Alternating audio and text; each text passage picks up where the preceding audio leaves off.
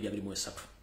kale no ngabe nabasubiza nja kuja kusabiriza nyini buti ontumbudde sagala sategede sawulidde buli yakatu kategeza muno oyina option oba oyina akakwakulizo oba oyina okusalawo kwa kuweleza abantu 10 bululo kwato sharingira abantu 10 obanga mukimanyi obwenyi bw'ekitabo babujjako entegeeza abantu kyetuta notification nti omuntu azze so ababalabye ku machanti nzija buti oba basobokedde ogituukako abalaba jja luvannyuma bamaze basharingira kale no njera kubaza mu nabasharinga videos zino ku mitendera egy'enjawulo ku mikutu egy'enjawulo nti mwebali nnyo balira ddala kola mulimu guno okusambuza information kubanga fugwaffe gwakwogera ogwama gwakutambuza na gwakutegeeza bantu nga bulijjo nsooka babuuzaako mwenna buli mujasinzira okulabira akatambi kano mbalamusizaako bannayuganda mwenna gye musinzira okulabira akatambi kano buli nsi yonna gye musiisidde era nga bulijjo nsookera kutambula ngenda mu ggwanga erya Amerika mbalamusizaako bannayuganda mwenna buli saza gye muli mbaagala nnyo balikola nengenda mu ggwanga erya Canada butyo namwe mbalamusizaako mwenna muli mutya kansube nti mutambula bulungi era gigenda bulungi bava mu ggwanga erya Canada nengenda mu ggwanga erya Bungereza mbalamusizaako banyabala bassebo amwenda balangina n'abambeje basafa ne bannava na buli muntu yena sekinnomu gyosinzira okola akatambi kano ngoli mu ggwanga lya Bungereza nenenjerekera kusema zinga wa Europe mwenna bali mu nsi za Europe mbagala nnyo kansubenti buli bulungi mo bali kola bali kobereramu ate bali kwagala nsi yabo biva ku ggwabo biva kusema zinga wa Europe nenenjerekera sema zinga Asia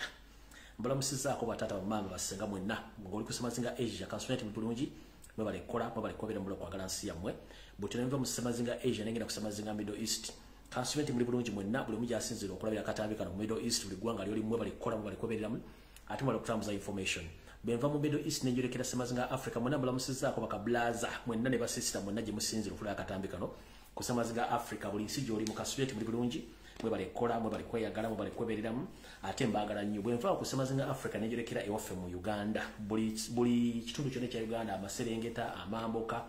obukiikaddyo obugwa bukiikaddyo n'abasekkati namwe mbalamusizaako mwenna buli mujasinzira okola akatambi kano nenkomekereza nga ndi mu Kampala wakati mbalamusizaako basabone banyo mwenna abavuzi ba boda aba taxi abali mu butale abali mu office baloya abasomesa mwenna oli mu ddiro lyo otodde okajja ddole mu akedo oli mu dduuka lyo oli mu balo nga mu kasoda oba muli bibande by'enjawulo abali mu trading set ez'enjawulo mu kibuga kyonna gye muli nga mulaba Lumbuye Broadcasting Service ne Kabaka ali right live namwe mbalamusizaako buli omu wali kuba manyi muli bangi nnyo ab'entinde mu junction namwe mbagala nnyo bange mbeerako n'abantu bangi mwenna mwenna basirikale mu barracks ekyokola mukimanyi mbagala nnyo buli barracks yonna oli wa military oli wa police oli wa SFC oli waki mwenna mbagala nnyo kasita mbanga muli ku video eno mmanyi mufunamu ekyokuyiga n'okweberera mu kale butyo mbalaba muzaako netandika video eyandeese nga bulijjo munnange bwabuli az'amaanyi butebaza ku bantu bakola emirimu gye tukola gye kimu kale mwenna bakola video live ku social media kono platform nedda ku bwenyi bw'ekitabo mbalamusizaako bakyali mu nkyukakyuka mbagala nnyo mwe balikola buli platform yonna ng'okola program y'enkyukakyuka nkwagala nnyo mwebala kusigala mu kintu kino baali baagala tukisuulewo kisigale nga kizikidde bavuge kalamba nga abantu bategera ntogamba nedda fe abajja okwogera tujja kwogera kubanga ekyatulire tokimanyi sitwago siya lunaku lumu siya wiiki bbiri siya mwaka gumu revolution teba ya lunaku lumu tusigala nga twogera mpaka tujja kiggusa ate tujja kitambuza kale mwenna I salute mwenna bali ku Facebook nentumira ku baganda baffe mwenna bali ku TikTok ababuwala n'ababulenzi mwenna bakola video nga za bya bufuzi ezibulirira eziwa bannayuganda amagezi namwe mbagala nnyo buli wonna woba osinzire ogikola nkwagala nnyo mwe balikola mwe bali kubeerako bwe mbala obebaza mwenna njagala okugenda mu maaso n'okubategeeza ebintu bino nga sinatandika wadde ekigulologi wadde akalowoozo ekisookera ddala oba nsooke akalowoozo n'ekigulologio lyoke ngende wano wenjagala ndowooza akale kasooke bino ndowooza lyoke ngende wenjagale walungi kale nga nenda bugisimufungize mbasaba batuma kubanga atuma omukulu tamagamaga mbagambe nakuzo mwezi ya 3 omwezi ogw'omukaaga omwaka 2023 ku saa 2 kwa konkagenda kikanyazo kaze nkozeseza kubabuzaako kale njala mu nsindikiro baka buno montagingira abantu bano wammanga njala montagingira abantu be Canada mwenna mbagala nnyo mulimu gwankoze montagingira yabadde agenzeyo kolo yeyita omuyimbi ba Yaki Bend abereko njagala kuno akana kambata Eddie Kenzo Busuuza abereko ne group ye yonna gwayagala information ekwatagana ku group ya Kenzo bani be bani biki bakola nebisigadde lero ngena kuba omusumali ogusimbe mu kofi ne kofi negiziike mubere kuno njagala mutagingire Pocha wa House of Pigs Ministries International ku Storyland wali mu Kinoni Makerere naye abereko kuno oyeyita pastor Bujingo zisimiti pastor mutagingire kuno Pocha wa House of Pigs Ministries International wali kula ku Storyland Ekinoni Makerere abere kuno yeyita Bujingo mweta akola ku video no bulungi nnyo njala mutangiri yo seriti bahabura utabasira mutano wakale chensire temzide sanga bisibera nyini kabuyonje etambula consulate kuwoli kuno ne mutabani wo muhozi kanjiro pamani yabere ku video eno njala mutangiri bitongole bino wamanga okuli Internal Security Organization chetuita ISO okuli the Chieftains of Military Intelligence CMY okuli External Security Organization abere ku video eno njala mutangiri omukulembeze wango mulolo Kyagulanyi Center mukamanga wonna woli nkwetaaga wonna woli akuliranye yonna obuli mu diaspora obuli luddawa nkwetaaga katambi kano nakanyomero ko kenjagala okuwa weberere mu budde bukyali njagala montagingire ndiyo mulala njala montagingire mwena abana bakyali kunkyuka abali ku ground namwe betaaga na information jejala bawa kale tugende maaso butyo nga nabo gisimufungiza okusokera ddala njala okutwala kusasira kwange eri comrade munaffe omukyala Nakitende Latifa abanji gumanyinga Queen mwanyina fono Nakitende Latifa Queen bambi yafunye obuzibu abasajja bamukutte ne bamukuba emizibu nnyo byabadde ava mu bitundu by'emubende okubanga agenze okutambuza poster za president mu bitundu byo kusigala nga bakyali ku mulamwa okukyusa abantu so mwanyina fono yono Nakitende Sharifa abanji gumanyinga Queen bambi yakubiddwa mu binnyo era ali mu ddwaliro so nze sasobodde mu posting olw'ensonga nti Facebook zange ziri delicate nnyo Facebook account zange ziri delicate nnyo oterako ekifaananyi Facebook eyinza okukola kyotayagala kutegeera so mwanyina fooyo ye Nakitende Sharifa yo yabasinga obwonyi muyita Queen nenga amanya gamatufi Nakitende Sharifa bambi yakubiddwa abasirikale abatamanya ngamba byadde ng'akyali mu bitundu by'emubende ng'agezaako okugaba kalenda za president omulondo Kyagulanyi Center mo alwefe byesagala kulaga kubanga Facebook mugimanyi ne Facebook mugimanyi nenga bambi mwanyina fono yakubiddwa emigomezibu nnyo ali mu mbeera sinongi nnyo katusebale kubanga bamutusizaako gobulira busemanyi kubanga bana basajja mu kulisa amaanyi teri abakwatira nsawo kati nno ekyo nga nkimaze njala sooka kuyisa obubaka buno tulyoke tugende maaso mu bwangu njala sooka tegeeza mwenna bannayuganda nti ku social media kuno naddala ku bwenyi bw'ekitabo kuno kuliko abantu abagufudde omuze ogw'okuddira amanya gaffe ne bagakolamu groups wana gakolamu account ne batandika okugenda mu inbox z'abantu mu messenger ng'abakyati ng'abajjako ensimbi n'okubafera nkiddamu Chemical Ali oba Lumbuye Fred Gomumanyi si chattinga muntu yenna ku messenger okujjako ng'omuntu yankyatinze n'ambuuzaako ne muddamu naye nze si chattinga muntu yenna ku messenger era sirina messenger group yonna waliwo messenger group gye bataddewo ndoza admin yeyita general chat bagiyita general chat efaanako bweti yagitumye general chat naye nze sirina chat yonna eri mu kikula kino bwekiti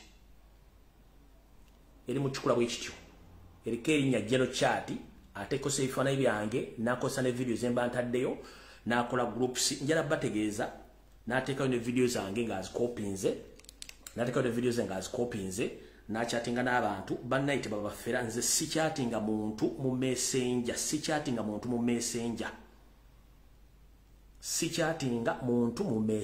sirina messenger group. I don't chat with the people unless nga go chattinze nkiddamu. I don't chat with people using messenger unless someone sent my message, then I reply. So omuntu yenna ali mu kuba chattinga mu group ya messenger nga aba chattinga anti yenze sinze tebafera abantu ba state abagala okunganya information bakwatako era abagala bajja mu sente nga abafera tinze chattinga nammwe no wano sinonyeza abantu mirimu sikola passport siri bloka mulimu gwa kujja kwogera bya bufuzi na kuba buusa gwe mulimu gwange so eno na chat yabalimu ene jero chat eyo sinze oyo mufere eyo group gobanga muoli nga bakufeza bakutadde mu dduka munga mangu obudde bukyali nze sikola ku Facebook sina yako group yiyo bajita jeno chat anga admin bamuyita jeno chat oyo sinze akozesa amanya gange ne bifananyi byange ne video zemba akoze ku Lumbuye broadcasting service naziteeka kusonjara bategeeza mwenna tebakufera ne bakugamba nti nze nchattinga nawe no si chattinga abantu unless omuntu ya chattinze ne modam ekyo mukitegedde bulungi ate nanze sigana kudda muntu oli bwabanga approving anti Lumbuye anti messenger yakozesa mugamba kubire video call to prove nti yenze mugamba kubire video call bwabata kubide video call duke ekibango oyo mubbi kubanga nzoli bwannemera konti mukubire video call nga nsabye inji mukubira kubanga sekweka sina nsonga lwaki nekweka ekyo nga kimaze ekirala waliwo omufiro omulala ali mu account ya creatinga eya Honorable Nkunyingi Muwada mwenna yanategeza public nti Honorable Nkunyingi Muwada account ye oba page ye eri official teriko kigambo Honorable eriko Nkunyingi Muwada mwenna omuntu abagante bafuna scholarship agaba visa anonye emirimu simanya akolaki oyo mufere si Honorable Nkunyingi Muwada. Honorable Nkunyingi Muwada account ye esokezwako Nkunyingi so si Honorable oyo omusajja gomukyatinga naye oyo mufere yo si Honorable Nkunyingi Muwada mukitegedde bulungi oyo si Nkunyingi Muwada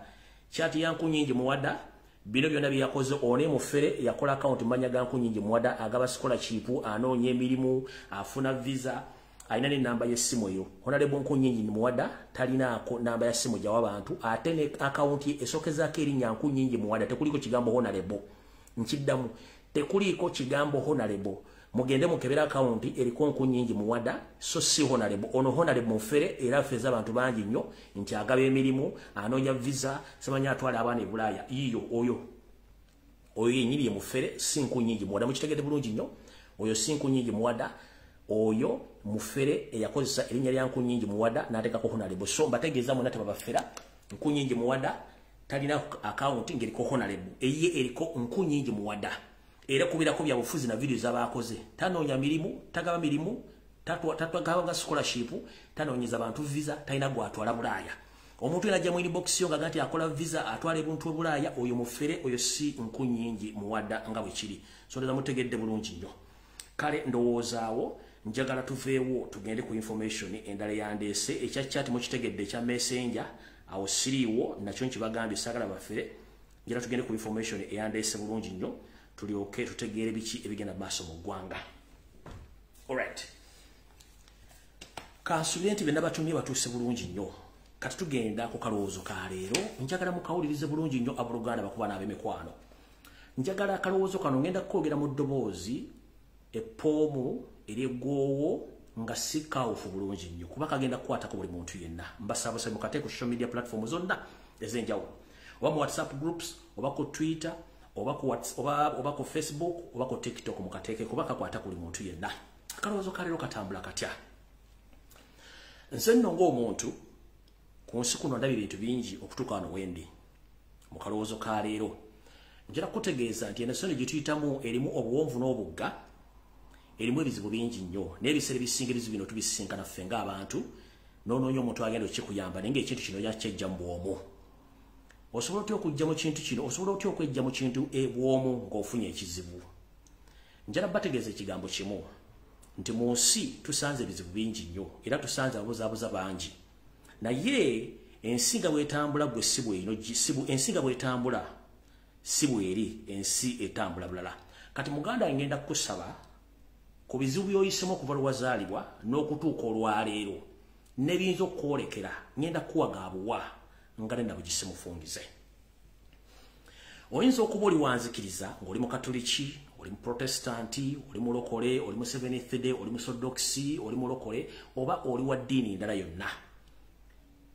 Leero mu kalowoozo ka leero ngenda kuwagaabuwa.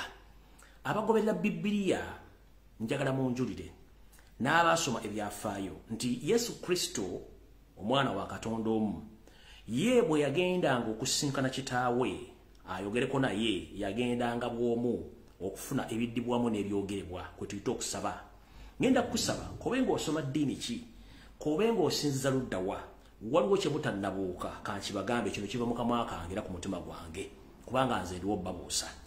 Ensi ejjudde ebizibu bingi eri abantu bangi buli omu asaba kyayagala okusaba. Abagenda mu makanisa musaba mubeera bangi nnyo ne buli omu asaba mu lulimi lwe buli omu asaba ebintu bingi nnyo. So ebintu ebisere bisinga biyinza obutatuuka gye birina kulagulwa ensonga nti aboogera amaloboozi gaba mangi buli omu ayogera kyayagala ne Katonda afuna okubuzibwabuzibwa. Naye omuntu nga weetongodde ssekinnoomu, oli mu yafeesi yo temuli mu muntu, oli mu kisenge kyo temuli muntu, oli ku mulimu gwo tewali muntu, oba oli ku lubalama lw'ennyanja tewali muntu, oba ogenzeeko mu kibira tewali muntu, nga tewali kintu kyonna kikuteganya kikola ddoboozi lyonna lya njawulo. Nkusaba otwala obudde otuuleko omuntu ng'otuuleko wekka oyogereko ne Mukama Katonda wo otya. Ne bw'obanga otudde wekka nga tolina muntu akuteteganya, fuba okulaba nga wootudde wessa mu kye tuyita obuvunaanyizibwa n'omwoyo. Abantu abasinga obungi mugenda ne musaba ne muga Katonda tampulidde, naye Katonda tajja kuwulira nga you are pretending obanga ogezaako okwefula kyotali. Mwenna abamanyi abayimbi abamanyi emizannyo, omuntu bwe bagenda okuzannya scripture gye bamuwadde oba karakita, bakugamba yingira mu karakita eyo. Abazanyi ba firimu n'omusajja n'azanya ekintu ng'alinganga nti ekintu kiriwo naye nga akiyingidde mu buyinza ekyo okuzannya karakita n'oyingira mu karakita. Ne bwe tuyita abayimbi origino, omuyimbi origino bw'ayingira okuyimba kuliwe kumutuulamu ng'omwoyo. Ye kennyini abayimbira mwe bayimbire ne mukaaba oba naye n'abeera emotion n'akaaba nga mula kyayimba kiva ku mwoyo. Ekyo tuyita okuyingira mu mubiri gwo n'oyingira omubiri ne gukuyingira. Kati ngenda kusaba buli muntu asaba gezaako okulaba ng'osaba ng'oli mu kifo ekiwummudde obulungi nga naawe owummudde n'ebirowoozo ng'oliwo omuntu wago oyingire mu mwoyo gwo osabe Mukama Katonda wo ajja kuwulira. Teweetaaga kubeera mu kereziya, teweetaaga kubeera mu muzikiti, teweetaaga kubeera wantu wali bireekaana. Nga Yesu bwe yagenda ku mayinja n'asaba kitabo ng'ali bw'omu ng'abayigiriza abalese mabega. Nkusaba taata maama, funa olunaku ng'oli mu kisenge ekyo nga tewali wadde akanyenyenkula akakaaba, tewali wadde omwana akaaba, oba oli ku lubalama lwa nnyanja, oba oli mu kibira, ogenda osinze ku Mukama Katonda wo omusabe omwebaze. Bino lwaki mbyogedde olwaleero? Ntunuulidde abagagga baafiiridde mu kalubbira akatono abagenza okunoonya kiri ekyombo ekyagano kya Titanic, nga wallaahi baalese ensimbi empya n'enkadde, naye nga ne gye baafiiridde weewuunye ki ekyabatutteyo. Naye ng'ate gye baafiiridde eri ebitonde Katonda bye yatonda nga bibeerayo. Kati gwe teweewuunya, weewuunya amaanyi ga Katonda. Twala obudde ng'oli bw'omwo oyingire mu mwoyo oyogereko ne Mukama Katonda wo. Mukama agenda kuwuliriza, buli kyosaba agenda kiwuliriza, okusinga n'ogenda mu lwebeeya lw'abantu buli omu ayogera kiki, eyanobye, eyasse, eyabbye, asuubira okubba, ayagala bamuwe emikisa agenda atte baakole ki, essala tegenda kuwulizibwa bulungi nnyo. Naye the moment obeera bw'omu kitegeeza nti ogenda kwogerako ne Katonda wo. Twala obudde oyogereko ne Katonda, wesse mwoyo gusaba nti oli ne Katonda wo mu ssaawa eyo osabe. Tekikwetagisa genda mu kkanisa, tekikwetagisa genda mu muzikiti, tekikwetagisa genda wekka. Beera ne Katonda wo mu bulamu omulundi gumu otuule nga tewali kikutawaanya. Wesse mu mwoyo kye tuyita nti omuntu azanye ayingidde mu karakita gye bamuwadde. Wesse mu mwoyo okkirize nti kati ngenze kusaba Mukama Katonda, si byakuva eri osanze kanisa ejjudde nabo baleekaana naawe otandika okuleekaana, bakuba engoma naawe okuba engoma, babuuka naawe obuuke, bagudde naawe. Nedda, buli muntu alina erinnya lye, buli muntu Katonda yamutonda lwe, ate buli muntu alina enzikiriza, alina ensaba ye. Ate Katonda awulira omuntu nga ono ali mu mutima ekituufu agenda kisaba. Naye abantu abasinga obungi bajja mu kereziya mu kkanisa omuzikiti nga bazze lwa kinyumu, tebazze kusaba. Kati kye tuyita congestion oba okusiribaga kw'ebirowoozo n'amasala gonna agabeera mu kkanisa kuba abantu babeera bangi, kyenjagala mutandika okwewala. Funa obudde ng'oli bw'omu osabeko Mukama Katonda wo ng'oyingidde mu mwoyo oyasaba ne Katonda.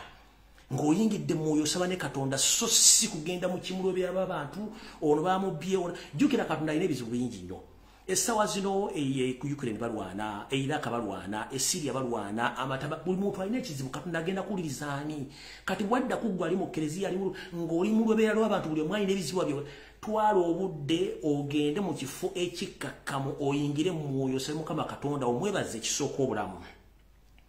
Omwebaze ebirungi byakkoledde, era omusabe ne beyagala akuwe ajja bikuwa. Olw'ensonga mikwano gyo mingi gifudde ng'olaba gw'okyaliwo. Mamba zaddewo baakufaako gw'okyaliwo, abaana baakufaako gw'okyaliwo,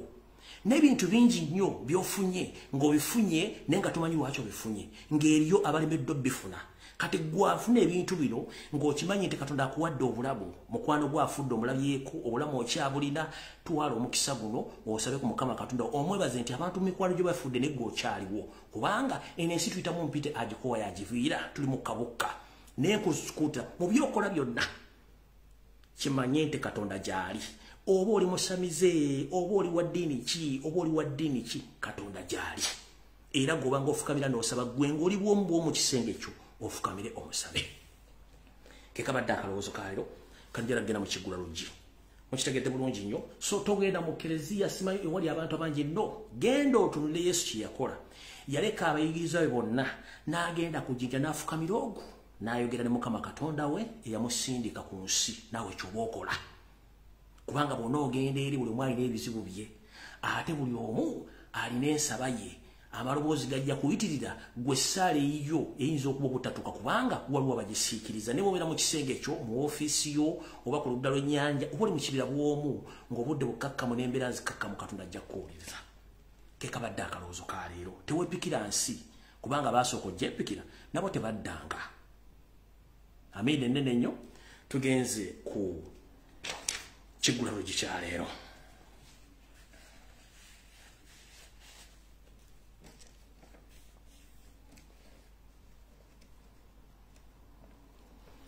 ku kigula luggi kya leero nno kigenda kubeera kya njawulo ate nga kigenda kuba kiringa okulabula bannayuganda wonna we muli mumpulirize bulungi nnyo era nakyo njala mukisera mu kiteeko social media platform ez'enjawulo ekigula luggi kya leero embeera nga bweri tulina ogyetegereza bulungi nnyo n'amaaso amongi ng'evudde mu lugero lugamba nti embuulirire tefa yonna lwaki embuulire tefa yonna nti bw'omanyaako ku bintu ebimu bwiba bigenda otutuukawo osobola okubyetangira bitya munnange maze ebbanga ddene nnyo kuno ku social media naddala nokumwenyi bw'ekitabo weppona eri ku YouTube ne ku mikutu emirala gye bansaasaanya nga mpisa obubaka obulabula bannayuganda abo abaali bakyagawumbidde nga bakyalimu okubuusabuusa ku nkola ya Yoseriti bahabulwa lutabasira omutano wa Kalekezi nsi yaleta mizezedde ensanga bisibe engeri gyakolamu emirimu gye egy'okugyawo abo bonna baasuubira nti tebamwagala Museveni abadde n'enkola nnyingi okutuusa lwe najja ne mbagamba nti waliwo enkola gye mbadde temusuubira nti weeri y'enkola ey'akatwa bantu bangi baava ne basooka ne bagiwakanya baga nti ebyo si bituufu Lumbuye alimba biki naye olw'okuba nti ensi gye tulimu bukyanga abantu batandika okufa mu nfa ey'ekikutuko n'alipoota zennyini ezikwata ku nfa yaabwe ziganya okufuluma ekijjuliriza nti bye mbadde njogera ebbanga lyonna bituufu Lwadeetera oluusa looya omukukutivu ow'ensi yonna era nga yawolereza pulezidenti waffe omulonde omukulu Robert Amsterdam n'avaayo n'ateekayo ebbaluwa ku mutimbagano ng'abalaga butya Yoseri n'akabinja kwe bateeseteese okuba nti baagala kujjawo Robert Kyagulanyi Ssentamu nga bakozesa akatwa akaatabikibwa mu musaayi gwe nga kano bakakuwa ne bw'obanga oyogera ne Katonda wo wallahi tosobola kumusinkana okuggyako ng'ogenda kaganga ebintu bino nze mbyogera nga mbita bya muniino ng'abantu bangi nnyo nejja bali mu kibiina kya National Platform babiyisaamu amaaso naye oli Robert Amsterdam ali ne gyali simanyi ne gyazalibwa simanyiyo yazze n'abategeeza ekitufu bwe kiri kati ndowooza buli omu onoofuna ku mpeke y'amagezi emera n'otegeera nti ensi gye tulimu si nnungi ekyaddala obutwa busse bannabyabufuzi bangi mu Uganda nga tewali kiddibwamu obutwa busse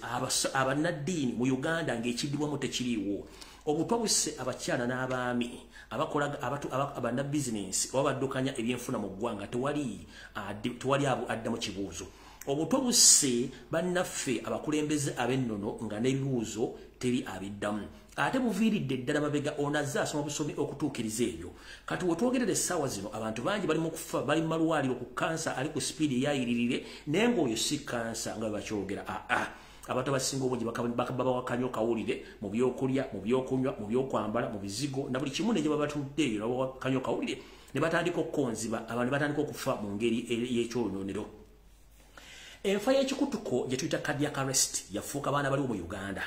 n'enfa eya results zebakuwa nti oni afudde blood clot nayo yafuuka luyimba mu Uganda kumbe buno obutwa ombe bwatasobola bulaba okujjako nga maze kutukako mu famino okwotegeera nti akatwa gye kali kati njala bategeeza nga sinagenda wansi eno Mr. President wonna wooli Robert Kyagulanyi Ssentamu njala kutegeeza Wasanya Carol Charles Peter Mayiga ebbanga lyabera mu America balina enteekateeka namutaayika n'omukulu amyuka ekitongole n'omukulu amyuka director wa ISO omukulu Emmanuel Emme Katabazi nakati akyali mu America. Mr. President akatoyinza obutakasanga Uganda wabula bakakuteekeddeekedde mu diaspora nga baagala kufuna omuntu yenna go trustinga nga yagenda obakolera omulimu guno nkiddamu. Mr. President Robert Kyagulanyi Ssentamu akato Uganda kayinza okuba togenda kasangayo nezino tripu zogenda okugenda mu guno omwaka mu diaspora wewali ewagenda okuva akanyamberege bagenda kuyita muntu gwe weesiga nga naye ali mu diaspora ng'omweyabiza era ng'akimanyita omutya gwe bagenda okuyitamu ate ngera kigenda kuva mu kibiina kyennyini ekya National Platform kigenda okuyita naddala abantu bali mu diaspora. Ngenda kukusaba nga weebereramu tosuula gaadi zireke waggulu ekyaleeta Emi Katabazi nono kawenke n'abantu abadde mu America mission yiyo yonna amaaso gali ku ggwe. Kino nkivundikira nkijja luddawa baganda affe bonna abali mu ggwanga erya United Arab Emirates oba mu nsi ezegattiramu mu United Arab Emirates nammwe njala bategeeza nti essaawa zino we twogerera ebitongole omuli ESO, that is External Security Organization, Chieftains of Military Intelligence CMY ne ISO, Internal Security Organization, wepone SFC under Muhoozi surveillance and control. Njala bategeeza nti already Muhoozi alina office gye yateeka mu ggwanga lya Dubai. Ngera office eno erimba operative abawera 30 batambula ku buli kitundu wabera bana Uganda. Bano bafuuse bantu ba bulijjo abamu bali mu delivery, abalala bali mu biduula, abalala bali mu bakola mu taxi, abalala bakola nga basikaali nenga bali reportinga on a basis mu office gye bakyanzuulira address yaayo n'abagirimu. Njala bategeeza nti officially United Arab Emirates ye office eya ISO CMY ne ESO abakola obutasamukka okulanga buli muntu yenna wekyukakyuka ali mu Middle East bataddewo office nga ye central office nga erina kunoonya buli mwana yenna wekyukakyuka aliwo bamuwe emimbiri bamuwe kanyo kawulire asobola okuba nga ava mu nsi eno. Nkugambye balina ba personalities 30 abaliwo established bakola emirimu gya bulijjo nga gye mukola. Bw'olaba muntu kujja kusinikirako binnyo ali friendly binnyo tava wo akubuuza ebibuuzo nkibagambye nti mu ggwanga lya United Arab Emirates oba mu Emirates zonna office enkulu eri mu kutigomya n'okuwa bannayuganda obutwa mu bitundu ebyo eyitudde mu ggwanga lya Dubai nga ekontrolingibwa Muhoozi Kanyarugaba okuli ISO ne CMY. Mbabuulira nga nabigisimufungize baganda nga bali mu ggwanga eryo oba mu mawanga agatta mu UAE mwegendereze nnyo baba deployingiddeyo abantu 30 era nga mwebali batambula nga bantu ba bulijjo oyinza n'omugaa nti wa delivery oba waki nenga omulimu gwabwe gwa kuspyinga nakuwa bantu kato bannayuganda baliyo. So mbategeeza mwenna abantu abali e Dubai abali e Sharjah simanya bali kasmayo ekintu kyannema erinnya lyalema okwolwa ekitundu kya UAE kiri kyannemesa baki ekyannema simanyi ekyannema ekyo kyannema abali Abu Dhabi n'ebitundu birabambi mbegayiridde nnyo mwebereremu nnyo si buli muntu gulaba kusindikira ebinnyo nti muntu mulamu babatereddewo ofisi ya ESO nga yeekola mu Middle East wonna basobola okugenda Qatar basobola okugenda Yemen basobola okugenda wa nga batuuse especially nga omulimu gwabwe gwakugjawo muntu waabwe. So mbategeezezza mubeere aweya akato akagenda tandika okubeera awo mu magwanga abo nga bali mu kusipanga. So mu kigulalo challenge agadde bategeeza nti mwebereremu n'omukulembeze wange wonna wooli nkwegayiridde muganda wange zino si firimu nti oba akola movie simanyi longo ttaani eno si longo ttaani in right ttaani weegendereze. Nze nkitegeddeko era nkugambye nti omuntu gwe bagenda okuyitamu amanga the trusted people you trust in Nope mu diaspora naddala mu America yayinza okukola ekyajabu. Yensonga lwaki Emi Katabazi director wa ISO aludde mu America gwe mbuuza omulimu gwakolayo bali mu coordinating ne ssente zitambula mikono. So God ziteeke waggulu nga bw'okimanyi. Kale nno awo nvuddewo nfundikidde ekigulalo gy'ekyalero video entuufu etandise. Njala mwotagingire Sekola Muhammad, njala mwotagingire Eddie Kenzo n'akabinja ke konna tutandike video nga bwe yatuleese. Katusoke tuve wannawo tuke tugende maaso. Mugenda kuwulira ebyajabu byafaayo. Tugenze maaso. Mwena mwategedde ekyagenze maaso mu kitundu ekyekasese naye ebintu bingi bigenda tuukawo. Kati muyinza okubanga muyinawo kye mwerabidde. Waliwo amawulire agafuluma wiiki 2 emabega ku mpapula ezimu ze mutasobola kufuna nga gabategeeza nti waliwo ensi mu East Africa ezigenda okuwambibwa oba eziri mu mbeera egenda okwewamba oba ezigenda okuwambibwa. Tebaatuwadde ensi ezo. Naye amawulire gano yose yagafunye kwe kutandika okudiployinga abali mu Kampala Wakiso Ntebe mujja kunjulira. Enamba y'abantu abasiba mu bibuga byammwe yeeyongedde. Enamba y'abantu abasigala mu kibuga abasigala mu bibuga ebyo Mukono Kampala Wakiso yeeyongedde. Enamba y'abeefuula bazzoliga yeeyongedde mu Kampala Ntebe Wakiso. Abo bonna basirikale oluvannyuma lwa Yoseri okuwulira nti waliwo ensi 2 mu East Africa ezirayikire okuwambibwa. Museveni n'akyusa. Nkiddamu Kampala Mukono Wakiso enamba y'abantu ababeera mu bibuga ebyo misana yeeyongedde naye nga si bakozi wabula basirikale. Enamba y'abantu abasigala mu jjukira Kampala emisana bagata abeera mu miliyoni 3 naye bwe buzibira nti ku ssaawa 2 nga musigaddemu akakadde kamu naye kati kayinza okuba kabeera kamu kitundu plus olw'ebyokwerinda Yoseri byatidde enjera mu kitegeeza. N'enamba y'abalalu wali kabuga akatono konna yeeyongedde. Bano si balalu bali ku missioni ya kugezaako kuziyiza ekintu kyonna kiyinza kugwa kuba Museveni tamanyi kikiddako. Kati nakino kankibagambe. Mwe mulowooza nti baakubye Kasese yekka.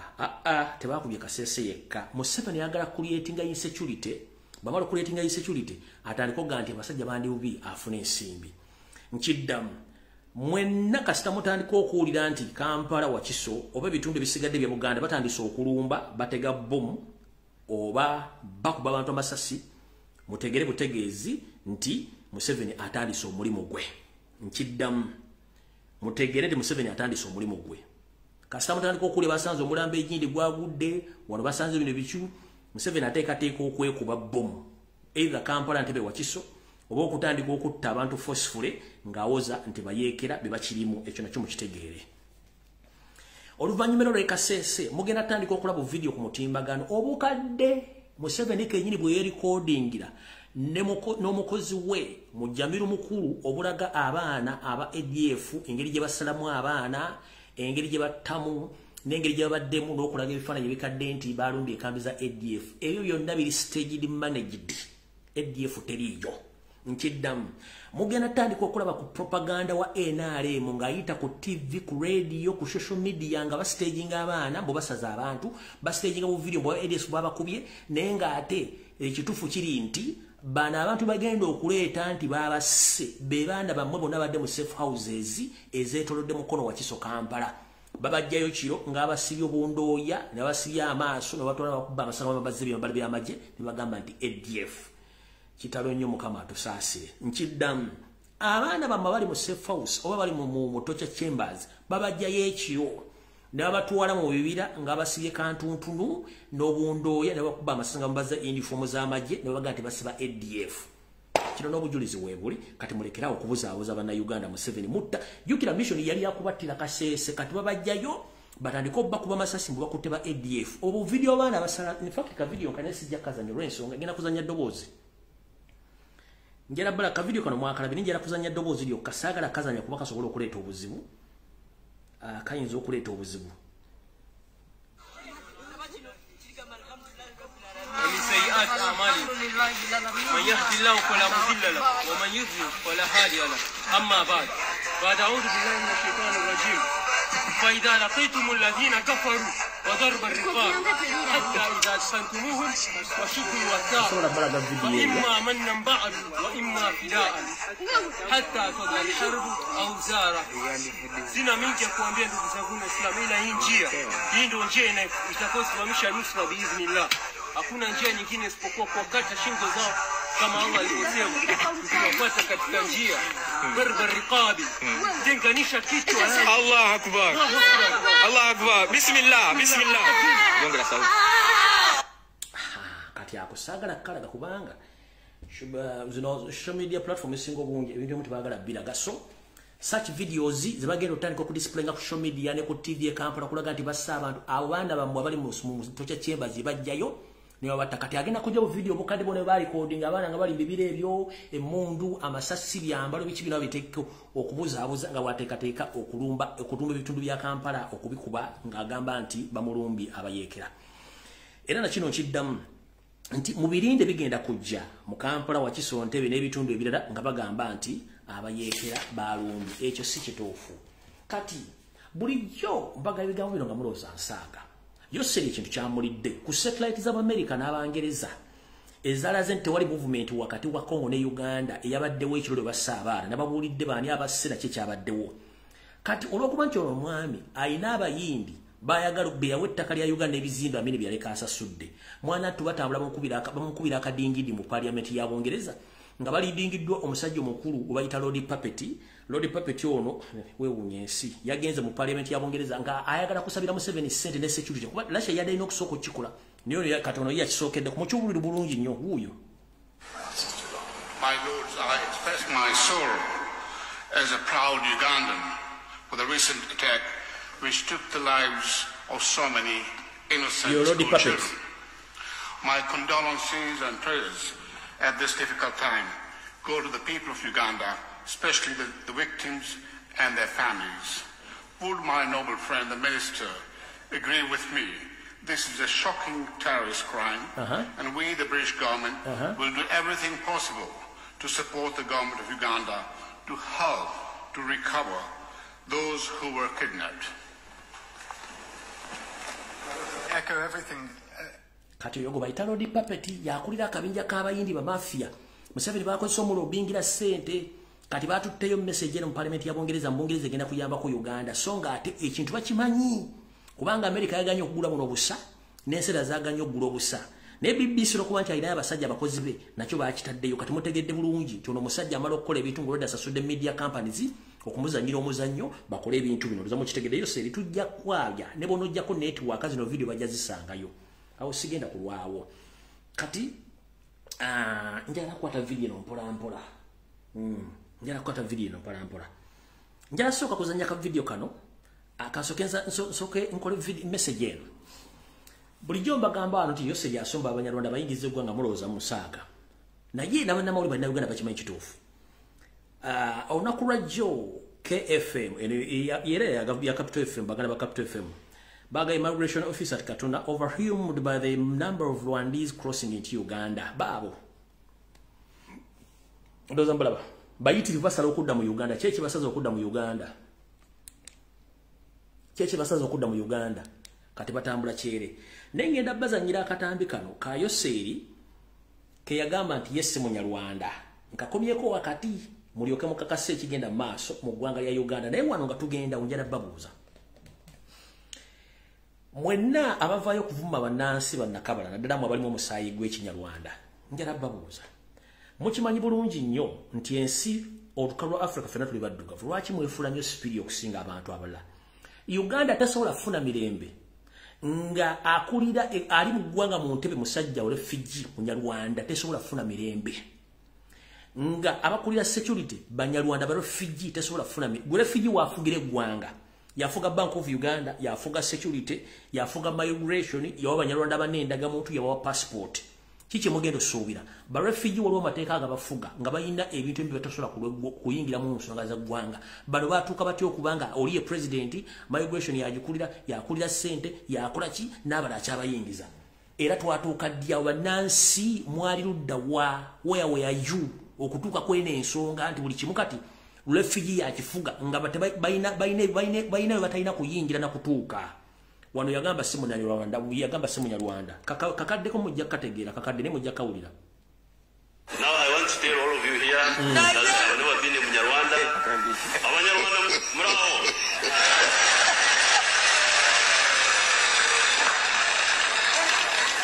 Murakomeye cyane. Finally, I would like to make 2 points. When Obote was in power,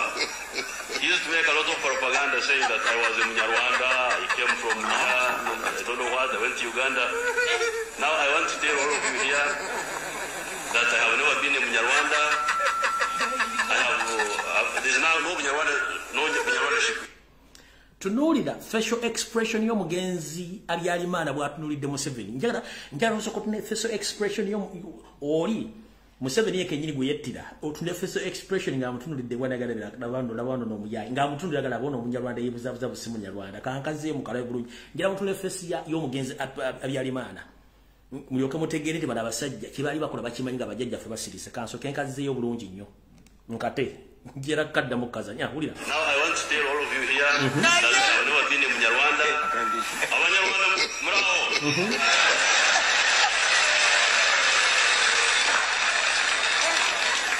Murakomeye cyane.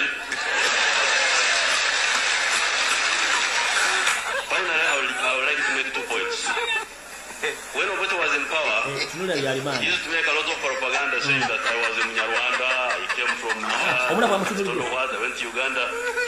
Now I want to tell all of you here that I have never been a Munyarwanda. There's now no Munyarwandaship in my line. But that would not be bad if I was a Munyarwanda, it would not matter. But the point of the fact is that I'm not. That's just a point of fact. Obote was always on the radio. Oh, Museveni is a Munyarwanda. Museveni is a Munyarwanda. Museveni is a Munyarwanda. Museveni is a Munyarwanda. But suppose I was, what would be wrong with that? But for what do you think that is damaging?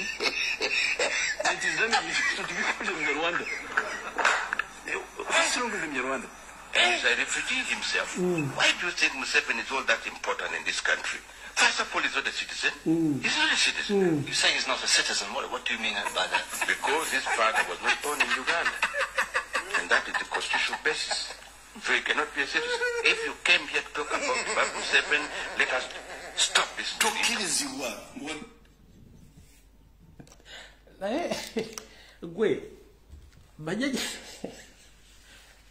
Bajajja ffe baali kuki nze mbuuza bajajja ne bataata mwali kuki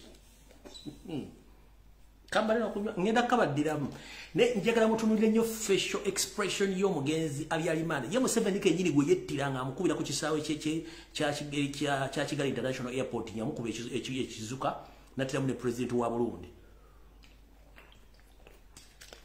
Tugende mu maaso nabaga video ya bunkenke temujje gisobola njala kadda mulyoke mutegere bajajja ffe tebamanya. Tugenze mu maaso mutulanye nnyo omugenzi Habyarimana facial expression ye enseka gy'aseka ne face ng'agane bano abayaayi wulira. Now I want to tell all of you here that I have never been a Munyarwanda. Abanyarwanda muraho.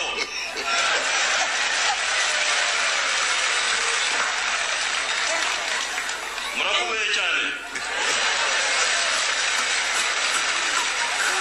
Finally, I would like to make 2 points. When Obote was in power, he used to make a lot of propaganda saying that I was a Munyarwanda, I came from I don't know what, I went to Uganda. Now I want to tell all of you here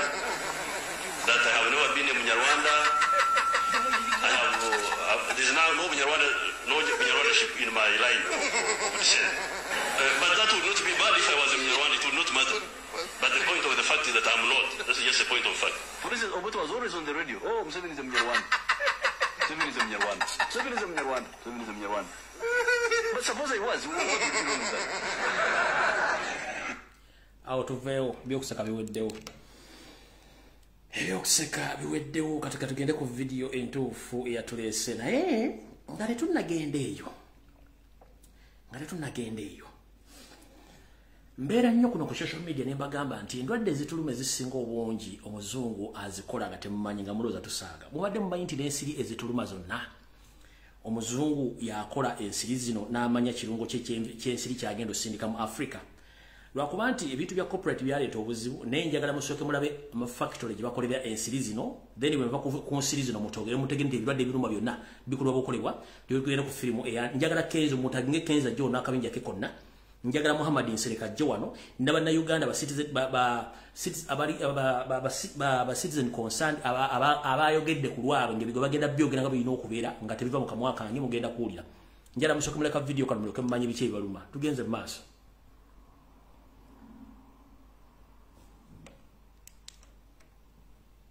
sagala kateka mu ddoboozi kale kankate ddoboozi. We're doing it for a very serious reason. Cities like Medellin have suffered from diseases like dengue, Zika, chikungunya for decades, but not anymore. We've been able to bring the solution of Wolbachia mosquitoes to this city. When this bacteria called Wolbachia gets introduced into the mosquito, it stops their ability to transmit dengue. We release mosquitoes that have Wolbachia, and then they go and mate, and Wolbachia gets passed into the wild mosquito population. If we're going to these diseases in all the tropical cities of the world, it's going to require a lot of mosquitoes.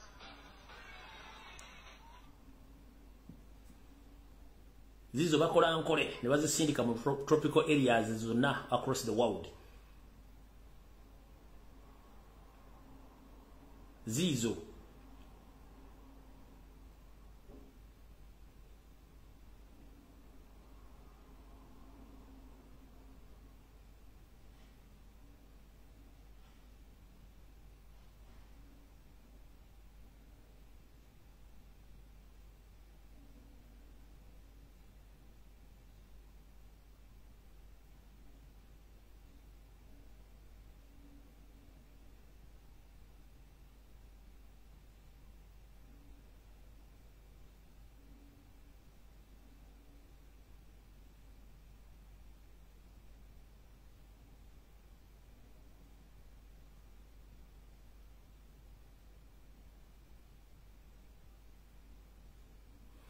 kale tutugenda ku lwawo kati njagala mumpitire tugenze kati video entufu etandise kavudde kwanjula kati katandise.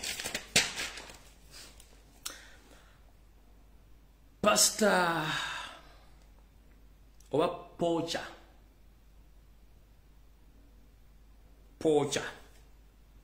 owa House of Pigs Ministries International wali ku Storyland je bali ko jotusaka engalo ngampulidde okabi budde bukyali mukulu Nyonzimana alozi yasibujingo ngo okabi bukyali watinkudde wabikudde akabokisa akalimu obuuka fete tukola losi yoza musimanyi tukwata amanda asatu gase mu ntogejo toyina gwotisa Anyonzimana Bujingo CEO Director wa House of Pigs Ministries International wali ku Storyland kanoni oba kinoni Makerere wabikudde akabox kobuuka musajja mukulu beba kutumanga okumanyira toddanga mukumanyira abantu balina nnaku wali toyina kyoli otuuse woli otandika okulooza nti osobola okuboggolera mu bantu n'okwogera mu bantu. Tukimanyi bulijjo nti omuntu obaana amera amannyo atandika okwagala okwogera ebigo byatategeera naye naggwe omukobbo. Omusajja omukulu wasula obuvunaanyizibwa bw'okulabirira mukazi wo n'abaana n'oleka n'omwana omulenzi ow'emyaka 2 n'ekitundu nga tomugudde wadde nappi wadde pampa n'omulekera tedibuji n'omulekera mukyala Naluswa amulabirire era n'omusuulawo. Wasula obuvunaanyizibwa okubeera nti oli musajja n'olekawo omwana n'olekawo n'omukazi. Naye olumbalwa Kyagulanyi Ssentamu nti teyawadde amabugo tebagasala nga banakugambe no ekyo kikyama. Kati mukulu ku ssente z'okuŋŋaanyiza na buli kimu kyoga nti olina weera ndi good beera n'embizizo nenjala kugamba tuyambe kirabika ebigo byoyogera zipu y'amannyo go yasumulukuka kubanga musajja mukulu walema n'okugula amannya 2 g'olina otteekero mu kibuune waava amannyo naye oli ku muzindaalo olumba omusajja atakukwata nako. Kwata sente ogende mu malwaliro akasobola okuzaamu amannyo ng'obudde bukyali gw'omanyira ali ku level ndala nnyo. Bw'obanga obwongo bwo tozuka kugamba nti emyaka gyonna n'essere z'ofunye oteekemu amannyo mu kamwa kitegeeza nti gwe w'amalibu toyina lukusa kwogera mu bantu kuba n'amannyo go tegawera. Mukulu Ayonzimana oba Niyonzimana CEO wa House of Pigs Ministries International oli ku Storyland kwata sente nga nabo gisimufungize osooka ogenda ojjanja bamalibu golina kubanga otuswaza walekawo omukazi wo nolekawo omwana oli ku mukazi enkukyokala katabota agenda kujjamu wadde omwana omulema ate munnanga busajja mutebuswala ngira bole Museveni bwataswala najja mu public n'ayogera nazina amazina g'ekirogo teri pastor mu nsi yonna alinga gwe olw'ensonga abapasita bagoberera nnyo Bible naye gwe nga bwe nagenti kati Bible yo erimu ennyiriri ezibiri muri mukazi wo kubanga yakologesa kapale ka munda ne Robert Kyagulanyi ssente mwakusola ku mutwe ng'enviiri n'ekyo si kyekikulu ekikulu kiri kitya Lono damo okulomba Robert Kyagulanyi ssente mutugenda kulagira kuba tugenda tandika kunoonya ku bigere olyoka otegeere gobanga Nazaala wakuzaalira omukazi gwafuna mbazzukulu we yatuuka okukkirirekana namo n'otasobola kuwaayo wadde olubugo olw'ennusu olukumi wadde okugenda okuziika kitegeeza musajja gwe toteekeddwa kuyimirira mu bantu ng'oyogera Nazaala wo your mother-in-law azaala mukyala Naluso yafa n'ogaana okugenda okuziika n'otawaayo wadde n'olubugo mu basajja tolina wooteekeddwa wadde okubula ekigambo kya Katonda wadde n'eki ne Robert gw'ovumye yawaddeyo ssente najja n'aziika olya bulungi nnyo Kyagulanyi gw'ovuma yawaayo ssente najja n'aziika n'abeerako ne mulumbe kati gwe bw'ati wasobola genda mu lumbe lwa Nazaala wo n'otamuziika nako n'otawaayo mabugo ani asinga obufuta obukoppi n'obutategeera ani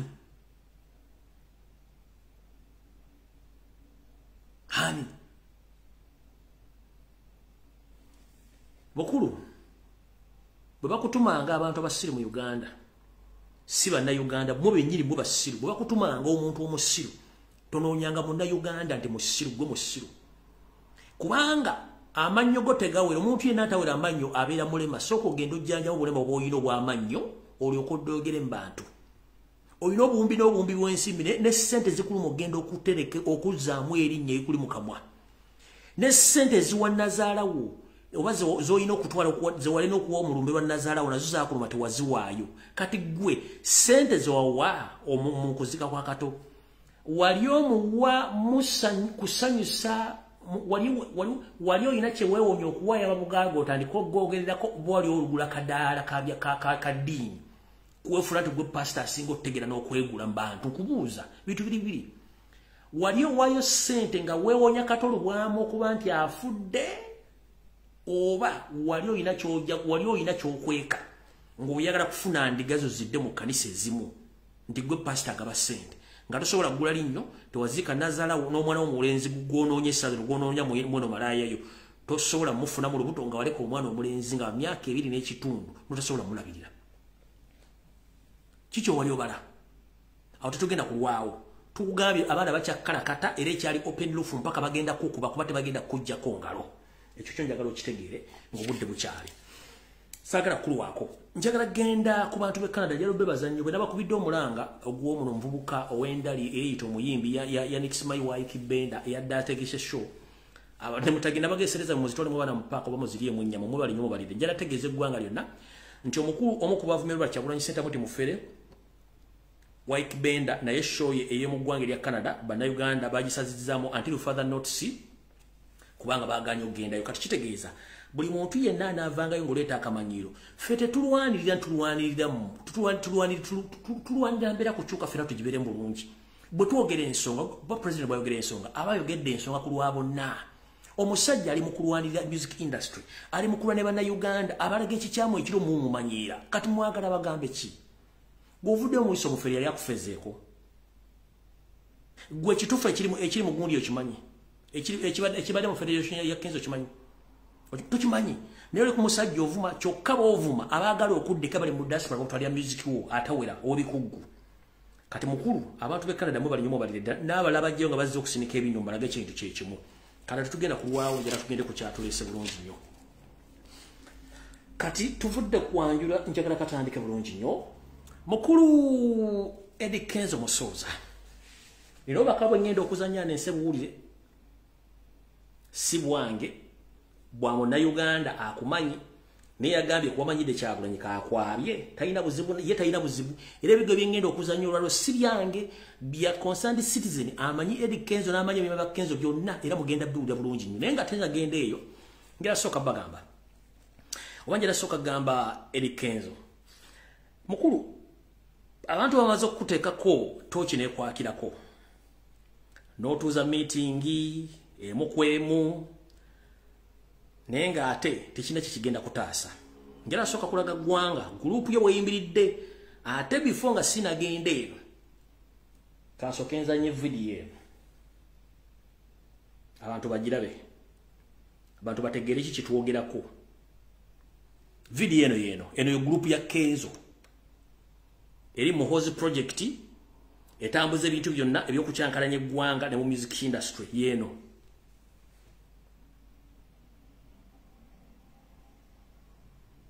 mugira bulungi nnyo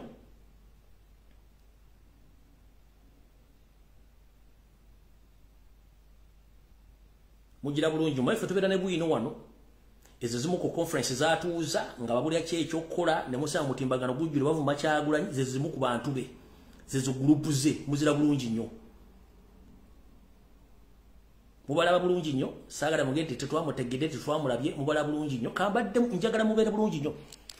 bano ze conference zaatuuza eziteekateeka federation isimayi kuvuma Kyagulanyi kutambuza Muhozi project bichi njala soka gizanya bulungi nnyo mudde mugirabe nnyo tuyoke tugende ku video yatuleese kankabaddiremu wano kamu bulungi nnyo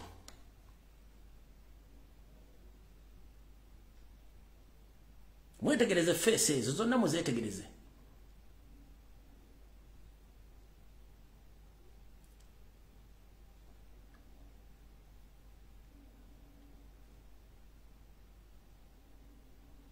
mwetegereze bonna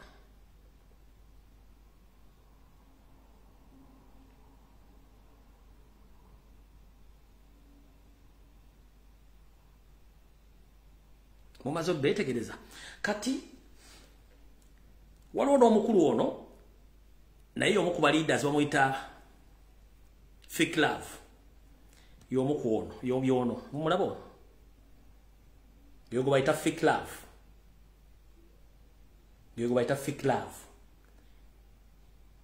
ngenda kola information ya lero na yesinga muddamu Kenzo ddamu noyogera ko Robert Kyagulanyi center list yonna ngenda gifulumya n'ebyama byonna ngenda bifulumya abaana bonna bokozeeko emikolo list yonna ngenda gifulumya oyo bayita Fake Love era yoyo era n'oyo kennyini oyo yennyini gwe mbagambe no Fake Love womuntu olakula nakawuka kati nkuddamu koddamu n'oyogera ku kigambo Kyagulanyi n'omumanyiira nkulayirira ngenda kwabya to the maximum kubanga nono kennyini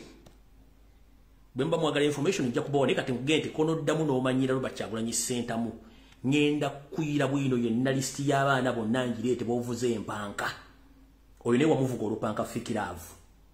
oba family ekimanyi oba tebakimanyi ne wamuvuga olupanka kati nga sinagenda ku information gye ngenda kuzanya kansoke kuga mukulu Eddie Kenzo mulisi mu bikoze bitya njagala nsechi manye kino sigenda kita ocha agenda kufuduza Mengo buli wiki ogenda emirundi ebiri naye ogenda motoka zanja ulongo kama fridge nze togenda motoka jo official ato ogenda kiyo kamera zange zakulabye abamanyi kufuduza Mengo wali kunga ku CBS awo bamanyi ekintu ekiri waawo kati kamera zange zakuzudde buli otero genda ko kulwokuna oba ne ku Sunday otambule motoka zanjawulo nga wekwese ne kamera zange zikufuna zijja kufuna kati nkulabula nga toyagala ngende yeyo wesonyo kigambo kya Robert Kyagulanyi center mu ne list gye nafulumya simono damo mwasamira ngenda fulumya isi y'abantu bonna kuva kuvira paka mu miziki gy'okubye group zo bani bonna bozoisemu n'abakuyisemu na buli kimu nja kifumya ku social media atozo bwendo bwe nagamba gundi Father Deodorant nagamba naloza ansaaga nja gifumya nebifana ono balaza ko Fake Love nile bifananyi bingi nye by'abaana mbalaze ko Fake Love ye kani ne bifananyi bingi bwendo bwe nagamba Father Deodorant oba Brother Deodorant wa Simaka ne mugamba wegendereze kuwadde time where was nja kwaya ne kati nkuwadde ko sample yono Fake Love yeka nkuwaddeko ya Fake Love yeka nenja kujeruka lensejja kutya nenga tetunagenda yo kulabula genda mpola ku Kyagulanyi genda mpola ku Pipopo agenda mpola ku Nope bobo kimanyi kyo kyagenda ku nfudu ng'ogenda mu motoka za mirundi ebiri ez'enjawulo nga drone zange zakulabye bwe namanyi ku nfudu mmanyiwo omukulu ali wabeera waawo ku nfudu nja kulaga footage mulage sinkulabula bwentu bwe nagamba brother deodorant ne yebuzabuza nga afukana aba kati nza osigenda kulwako nagabe ngenda kwabya oba ngenda kwabya kubanzi sina budde kati mulize bulungi nnyo bino mwali tembimanyi njala mbiwulize bino bigambo si byange era sibivunanyizibwako bya muna Uganda amanyi history ne byafu y'omukulu ono naye wadiramu okwogera ku kigambo kyagulanyi namumanyira wengenda okugirayo enjala bino bigambo si byange eyabyogedde amanyi omukulu ono obuvuna obuddo biwulize bulungi nnyo ekija kakati omwana gwe bayita Eric Kyambadde omujjukira bulungi akana okali kavubuka kato ka regime kali ku regime ya Baroni Stamina in fact ne Baroni Stamina yali mukulu koyo omwana batipu swizi soka webuuze mu kolwacha abaana balekawo kenzo byatandika nabo okusokera ddala big eye yamulekawo Baroni Stamina yamuyamba okutunda olulimba lwa Stamina oyo wakasonso namulekawo Baroni alekawo atya kenzo ayagala okuyingiza Baroni mu bintu by'okusiyaga kenzo ayagala okuyingiza Baroni mu bintu by'okusiyaga Baroni agaana Baroni yalina girlfriend ate ne family yaabwe balina eddiini Baroni agaana kenzo akijjamu obusungu bafuna obutakkanya n'omwana Baroni alumba avaawo ava mu big talent agenda tuva ku Baroni Stamina ogenda ku Baroni Stamina waliwo omwana gwayita Eric Kyambadde oba kyamujjukira balinga muyita Eric Kyamu kayimba yawo akayimba kayimba kyaka Eric Kyamu kojjukira yawo tica ndowooza waliwo kana akayimba ke bayita yayimbanga ndi mubi nga Swazniga Terminator in fact wakaituba Terminator akayimba ako oyo mwana yakayimba omwana oyo kiteeberezebwa okuba nga kenzo yali mabega w'okufa kwe kenzo abantu bibagamba ku social media nti yasaddako omwana osempijjo owa ghetto triplets bituufu nnyo kenzo yalina omukono munfa y'oyo omwana yalina omukono munfa y'omwana ya Eric Kyambadde kwegamba aze aplayinga data games kati tutuuka kufa kwa dance ku mapesa kenzo bwe yalekawo Rema n'agenda ebweru Rema ng'omukazi yenna era yali alina kweyi ng'omusajja yamulekawo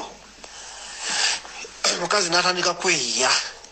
yeeyiya atya ndoza gye yafunira dokita we kati kenzo akomawo alowooza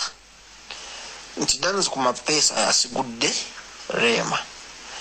olutalo lubeera ewakaawo nyumba yawe kenzo ebiseera yali yakagula n'ennyumba eyo olutalo nga lubeeraawo okitegeera olutalo lubeeraawo nga lwamaanyi wakati wa Rema ne kenzo nga agamba Rema amulumiriza okwagala dance ku mapesa nga takimanyi nti dokita yali yagamwagala ye yalowooza dance ku mapesa kenzo nga Rema abigaana kenzo nga abalwana na Rema olunaku nga balwana na Rema bayomba bakimaliriza bakyalwana nga kenzo agamba Rema ngenda kukola ki ngenda kukuba oyo omwana dance ku mapesa mutuuseko obulabe Rema nga amugamba tokuba mwana kuba omwana ali innocent nyo talina kiyali akoze nga kenzo akomawo avuddeyo ebweru aze ategese abavubuka bakubye dance ku mapesa wala kuba dance ku mapesa dan agenda ku kitanda dan atuuka afa tegeera nga kenzo yamutuusaako obulabe tegeera tica kakati munnange onookwawukana okwo wekwava kati olaba omugezi Ssemuzaato ebyayingirirawo kenzo waliwo social media weyamukubira ennyo akubya Ssemuzaato social media emukuba ajjayo essimu ye abasobola okuscrollinga emabega basobola okuscrollinga ne bala ku Facebook ya kenzo kuba yabipostinga nti mulaba conversation zange ne Rema beki nabiteekako kati waliwo abantu beyabikka omuntu oba ogenza n'okebera bulungi nnyo screenshot ziyateekako za chat ye ne Rema bwe yagambira Rema nti shit happened yamugamba nti shit happened naye ebyama byaffe bisigale nga byama okay nga shit gyayogerako ya happening nga yakuttaani Dani ku mapeesa Kenzo najja nakuba akayimba in fact before katana nakuba akayimba Kenzo kyemuzaata abalo mukuba mwawo apangisa penge akomyewo omuliro kuba ye Kenzo tamanyi kuyomba akaaba bukaabi apangisa penge nga jaluka ekiboozi nga agamba nti Rema bamututte ba mafia sibayi bakirumira bamututte naye nga era ajja kumaliriza akomyewo ewa Kenzo era bali mu mukozesa kulala nga bavuwaza Kenzo ate nga byonna nedda byonna nga bifu wakiwira teacher byonna nga bifu kakati munnange Kenzo akuba akayimba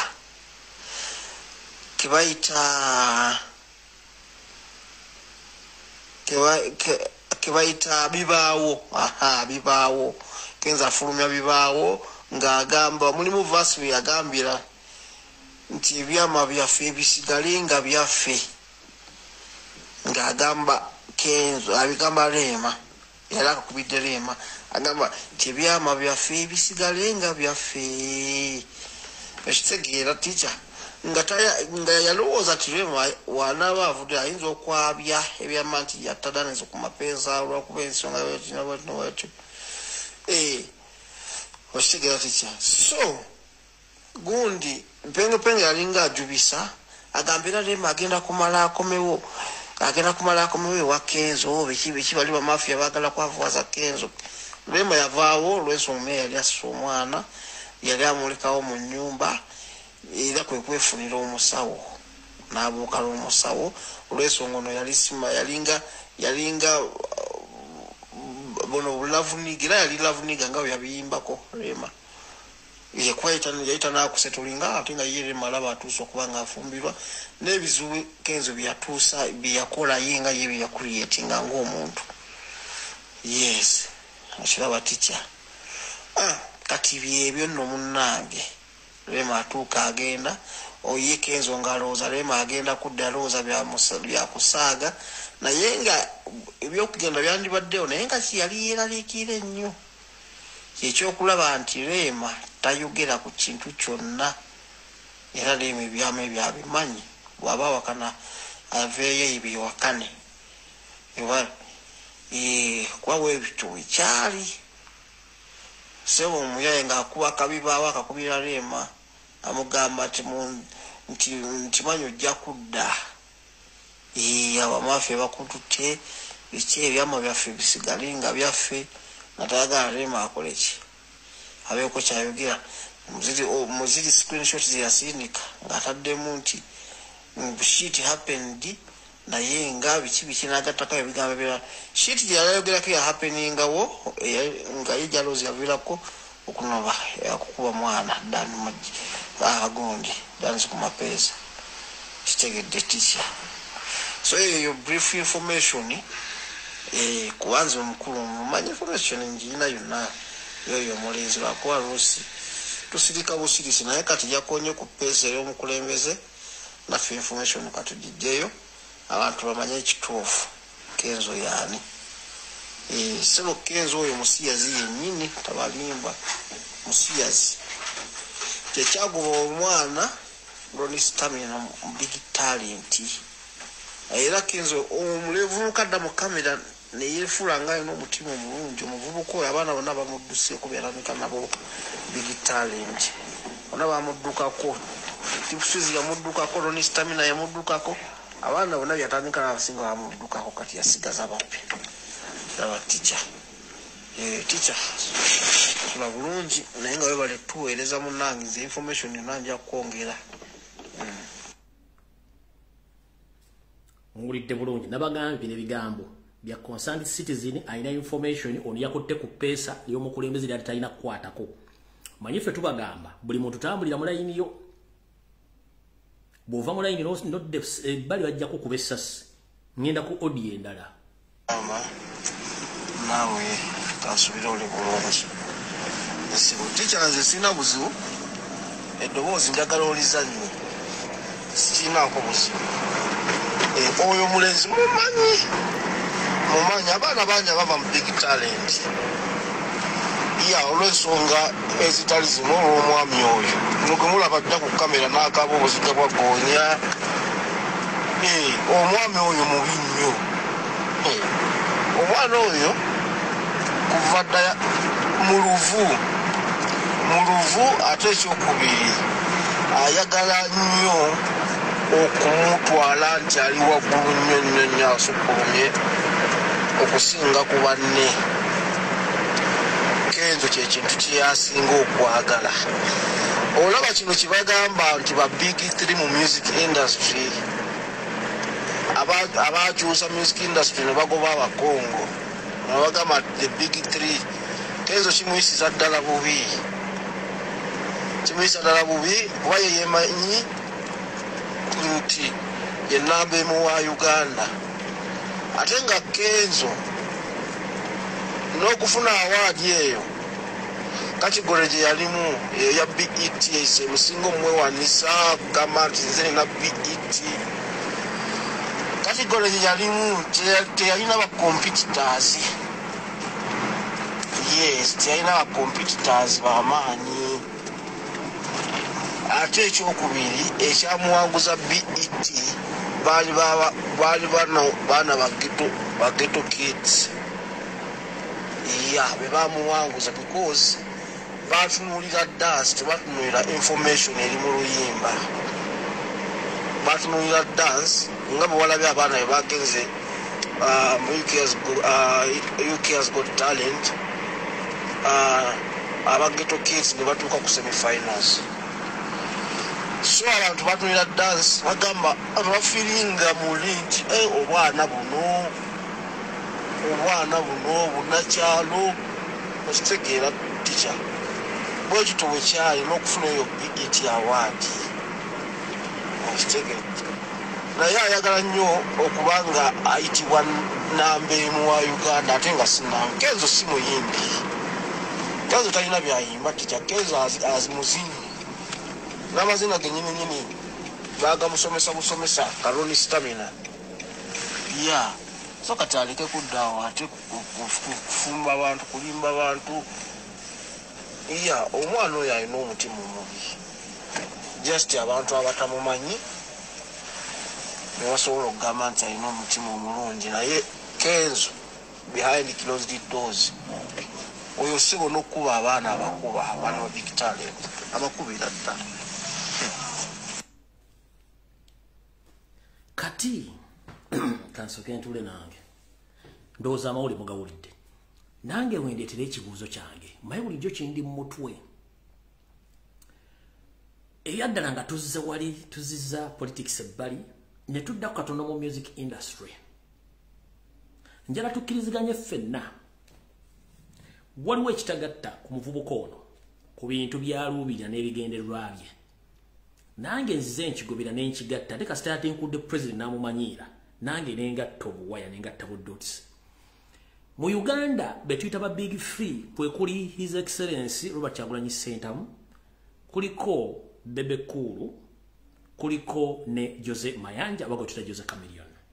ne ku bana abasatu kuliko abasinkako amazima gageetaagisa muganda waffe Jose Mayanja ye muyimbi mu Uganda alina ennyimba empitirivu nga zonna almost 80% zibadde hit Uganda, Kenya, Tanzania, Rwanda, Burundi, Congo, South Sudan, Sudani ya Mambuka, Ethiopia, Somalia, genda ne mu West Africa bamumanyi ayimba oluzungu ayimba oluganda ayimba oluswahili ayimba naye omusajja atamanyikiddwa dde mu East Africa n'abeera ng'ali more popular than the legends oba the legend Chameleon waliwo big question mark ngono musajja Chameleon akubye East ne Central ne Southern Africa ne Southern Africa n'agiteeka wansi ono n'abanga ate waliwo ekitagatta ng'era kye bayogedde mu voice note yali yawedde kubanga tosobola kuŋŋamba nti omusajja ayimba olulimi oluluganda asinga Kamiri ku international bwasinga Kamiri ku international level mu East ne Central Africa Southern Africa n'endala no waliwo ekitagatta kyembagambye kiri naye nze awo sigenda genda onjagala gamba Kenzo eno ye video yange esembayo kwogerako naye nkulabula yerinnya Kyagulanyi mu kamwa nkuwadde option B either sirika kole bikwatako Kyagulanyi mwesonyiwe vuga muhozi project neribbale siyaga mugibeeremu yerinnya Kyagulanyi otherwise nja kukwabya olwalwe nkoma okwogera ku linnya lyo era lwe nkomye kusinza ku video ne gyenkoze siddamu kwogerako naye yerinnya Kyagulanyi mu kamwa n'okumumanyira kubanga si kirasi jo otherwise bwe mpulya nozemu muvuma okuva ku video gyenkoze olwaleero ngenda kujja list y'abaana bonna ne information gyenkugambye ku nfudde Mengo okyagenda nga weebuzaabuza otambula emmotoka zanjawulo ate ng'ogenda kiro nja gijjayo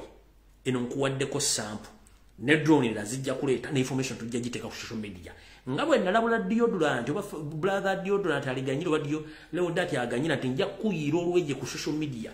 nawe nkulabula nga toyagala njuweroje ku social media ne kaliya y'okufa weesonyiwe Robert Kyagulanyi center otherwise nzomanyi nzokuyiwako olweje wano sina kyenfiirwa kubanga byenjogera mazima ate weegali nebo otwala mu kooti njagajja okuba tonna kyosobola kunkola kubanzi nebo nogera mu kooti amazima weegali so nkulabula weesonyiwe Kyagulanyi weesonyiwe Nuupu kola binyimba zo yimba ebintu byo otherwise bonoddamu n'omanyira Robert Kyagulanyi center mu national platform n'abakulembeza bagitwala ekinaddirira nze tonnenya nkubuulira tonnenya owulidde gwe nkutadde kati eno voice note nayo ya citizen concerned si bigambo si byange era naye muntagingira Nsereko Muhammad ajje awulire ebigambo bye bino nga bamumanyi okumunsinza bagenda battotolera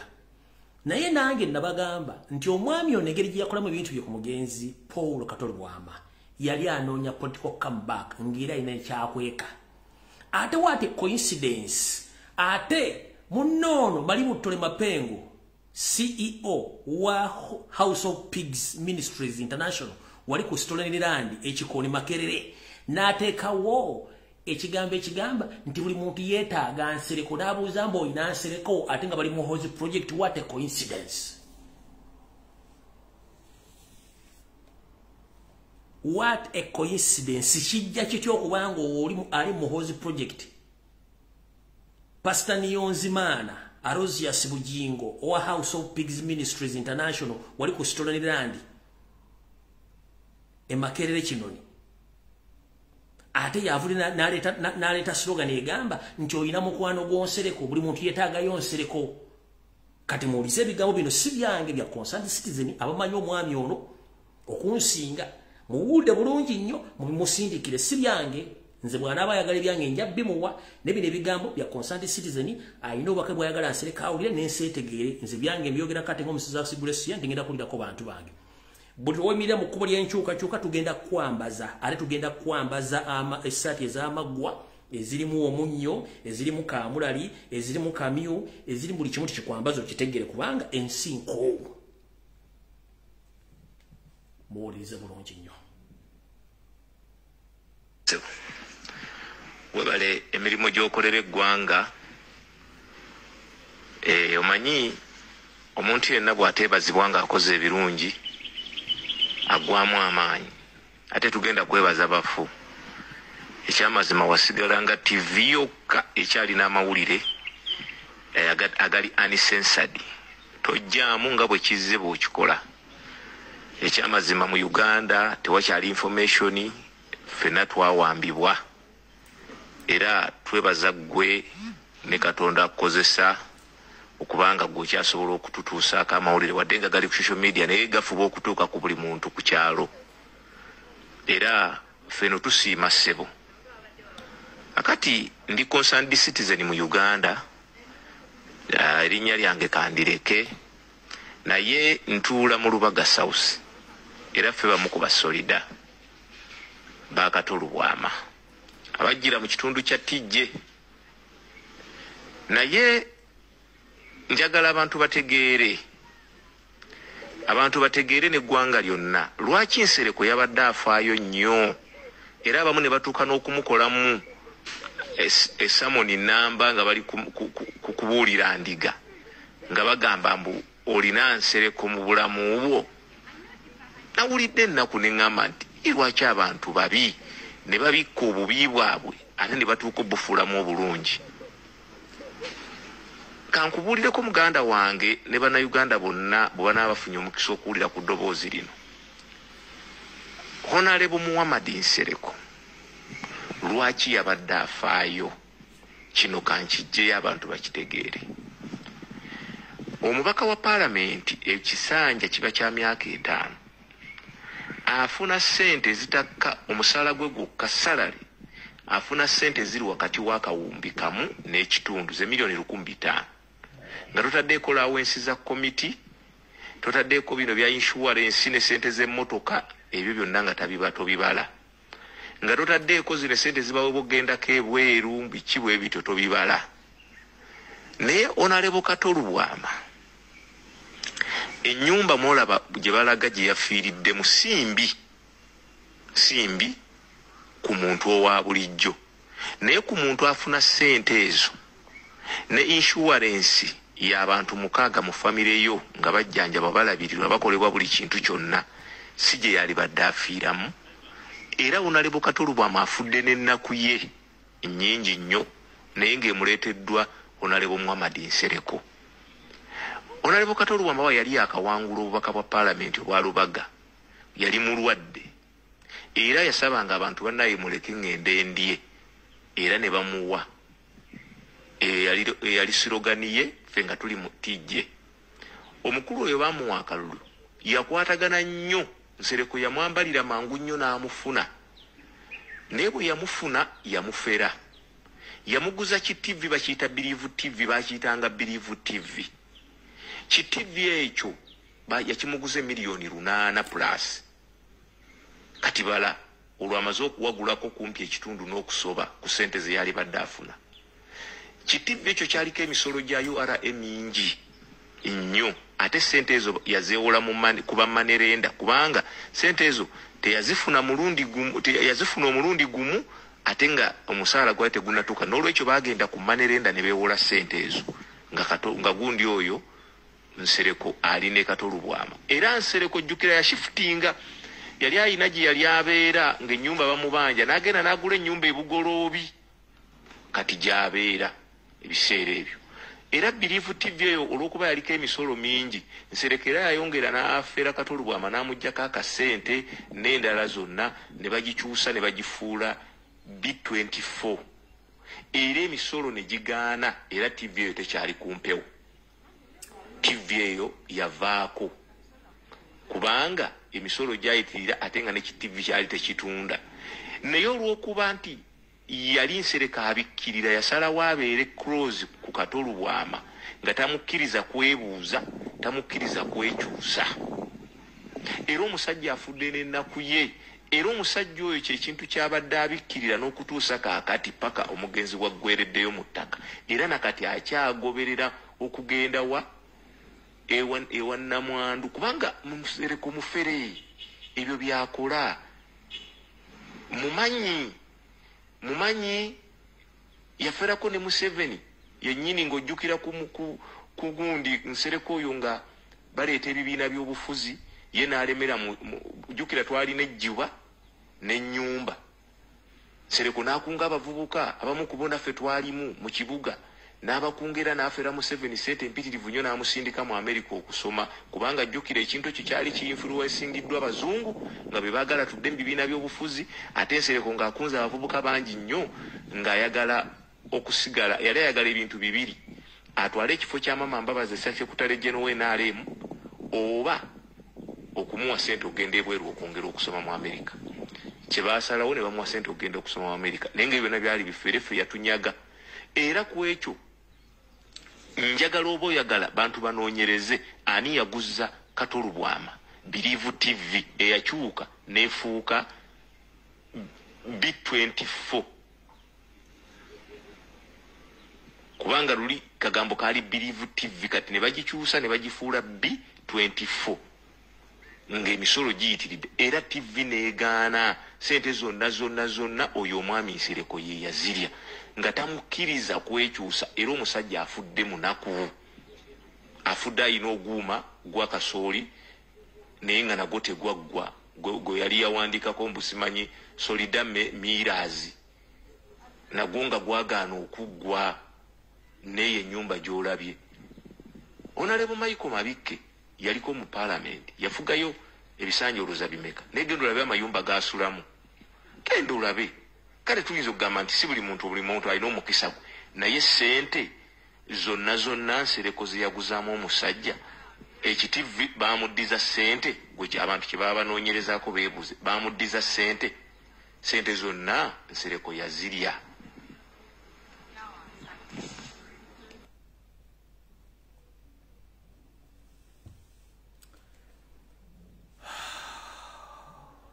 Ebyo muwulidde si bigambo byange, bigambo bya concerned citizen. Okwongerezaako baŋŋambye era omukulu y'omu era ayina omubaka omu owa National Unity Platform nga naye yamufera ayina omubaka omu kati ng'ali mu National Unity Platform yamufera ekisanja kiri ekyasooka.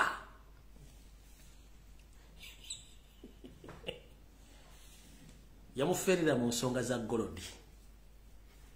Omukulu oyo kati ali mu National Platform ne mu kisanja ekyasooka mbu era Nsereko yamufera. Yamusindika Mamanirenda ne bakola ebiddiri bya golodi era leero amufera yaliwo oyo. Wamusajja tumuleke.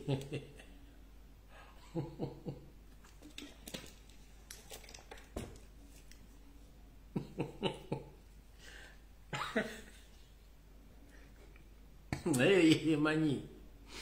omukulu oyo mu kisanja kye ekyasooka nga MP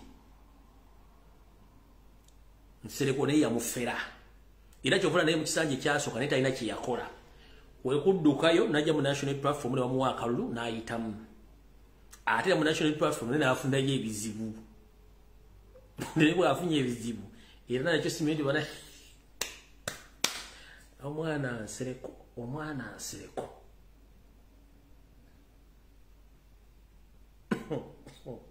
ndewo mulanga atudde mu suuti asazeko bwati n'alyoka afukuta oluzungu n'atandika okuleeta obugero bwa Wakayima ne wangu n'ogamba obona omusajja kikumi nze nkwewuunya olaba waffeera kitaawe yakukuza awadde takuzaala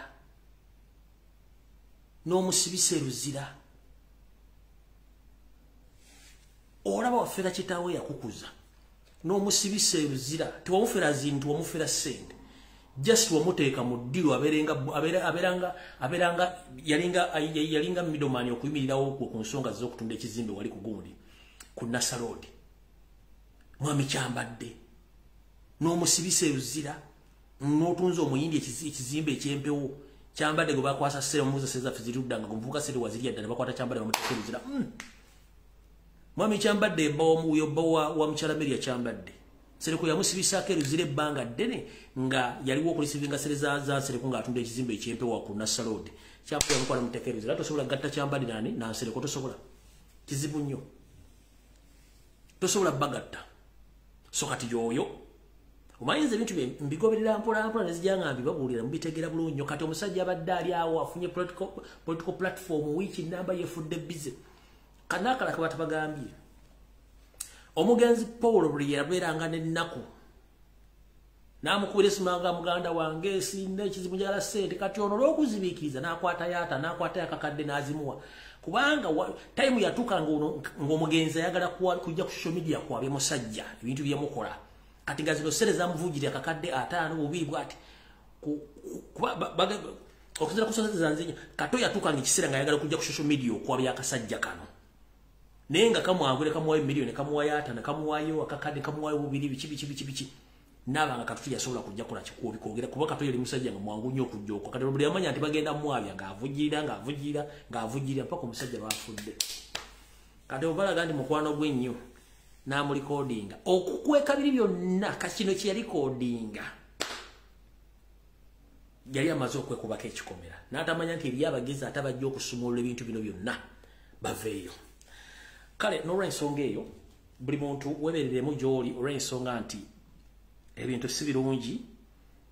ku ngeri yonna nga bwetambula ate nga ensi bweri buli muntu weebereremu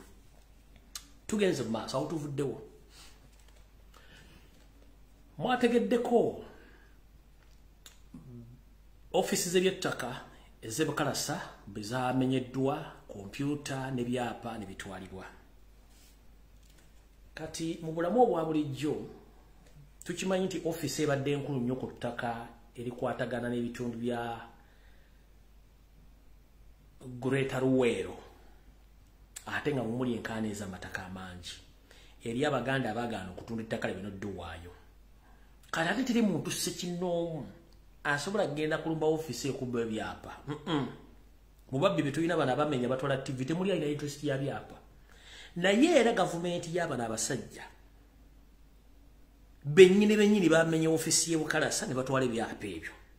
naye ate obwe tuyita obusiru obutambuza amazzi ekiro ettaka terina mipiira ne bw'onoolibba n'obba ebyapa n'obikyusa n'obizza mu mannyago okujja nga temwasoma P1 B basajja bakulu Museveni n'ekibinja ky'ababba ebi abageze nemenya ofisi z'ebukalasa obutasoma bulumu okuzi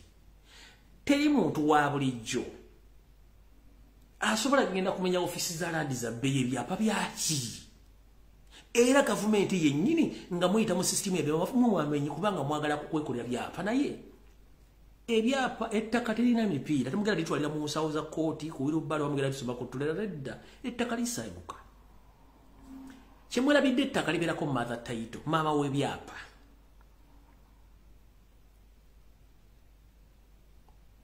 ettaka libeerako maama w'ebyapa maama w'ebyapa ebyo buli akirina alina ebbaluwa zakusayiningira ze tuyita transfer forms nakugamba nti ettaka lyange bwetiti ndikuwadde era nkuwadde obuyinza ogenda osalako ekyapa kyo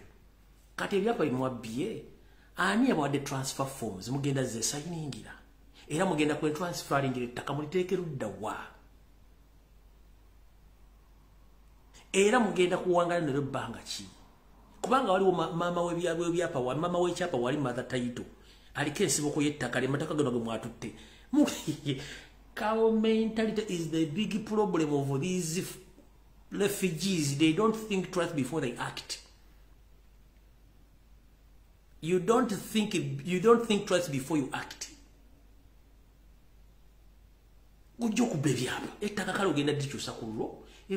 But who gave the order? Who gave the right? Who gave the transfer papers? And who signed for you?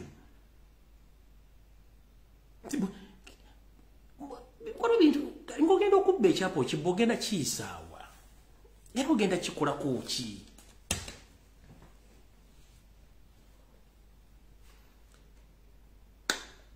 era nga bw'oli ono omuvubuka Kenzo bw'ayogera bano abantu bonna balina balaakinga obwongo balaakinga ekintu osooka n'ofumitirizawo ekintu kyengenda okukola kinankolera nti nedda ne bakiraakinga kyovula nti buli kimu bakitadde ku mmeeza buli kintu kibafuukidde ekizibu kuba tebalowooza nga bagenda okukola basooka kukola bukozi ate ne bassawo okussaawo propaganda blackmail ne diversions ku social media ogezaako okujja ebintu byebabakoze no si batebakola osooka n'osirika n'omanya ekyo kyengenda okukola kati obbye ebyapa ogenda bitwala wa ekyapa kyobbye kulandizi kirinako nnyini kyo alina okuwa transfer form kiriko maama waakyo ku kyasibuka maama waakyo ani amulina era ettaka lyogenda okuba ogenda ditwala bbanga ki abantu abaganda balina abaana n'abazzukulu bajja kubanja ettaka eryo ekirungi aki ekisinga obulungi muzimbeeko muteekeko amafaamu muzimbeko goloofa muteekeko buli kimu ekikutta obudde kigenda bota mujja kudduka nga munoonya passport na air ticket nga bannansi basigala buli omu agenda kuyingira ennyumba ye Amateeka kagenda okubeerawo malala nnyo. Mmwe tugenda kulekawo gali agamwe ge mweteerawo nti omuntu takyafuna buwolerezebwa ng'ali mu kkomero osooka obeereyo kutukuteekeyo nayo mu mateeka ge weeteerawo nti wali bbeiro yeesi nawe obeerayo anti bbeiro wagamba teriiwo nagwe wabiwandiika beerayo. Ffe tetulwana muteekawo ate byokwekakasa nti kwekalakasa mwe kenyini mwaga nti kumenya amateeka mubeereeyo. Public Management Order Bill weri tiri kwekalakasa namwe mbeere teri kwekalakasa. Buli kye mukola kyonna mukikole nga mukimanyi nti essaawa yonna ey'abalulu esiridde. Si mwe muyina effujjo ate si mwe musembyeyo mu Uganda. In fact mutulaze nnyo nti buli kimu mukirulunkanidde mweyawe ate nabagamba gye mujja katono bana abasajja bagenda kujjayo ffe bagenda kubumbulukayo mu ttaka baveeyo balage batandise okubalaga luli baali beekweka ngeri bateekayo Ssebaana Kizito ng'ali omulye mabega ne bateekayo Sekandi ng'ali amulye mabega ne bateekayo Specioza Kazibwe ngeri wali amulye mabega ne batadde ebirandi sali nga waliwo amulye mabega babateeratera abantu naye nga talina powers kati kino kakimanyi onnyo bulungi. Museveni knew that every Ugandan knows that he's not a true Ugandan. What he did was to bring his own puppet in his system to pretend that he had unified all Ugandans, that he can rule the country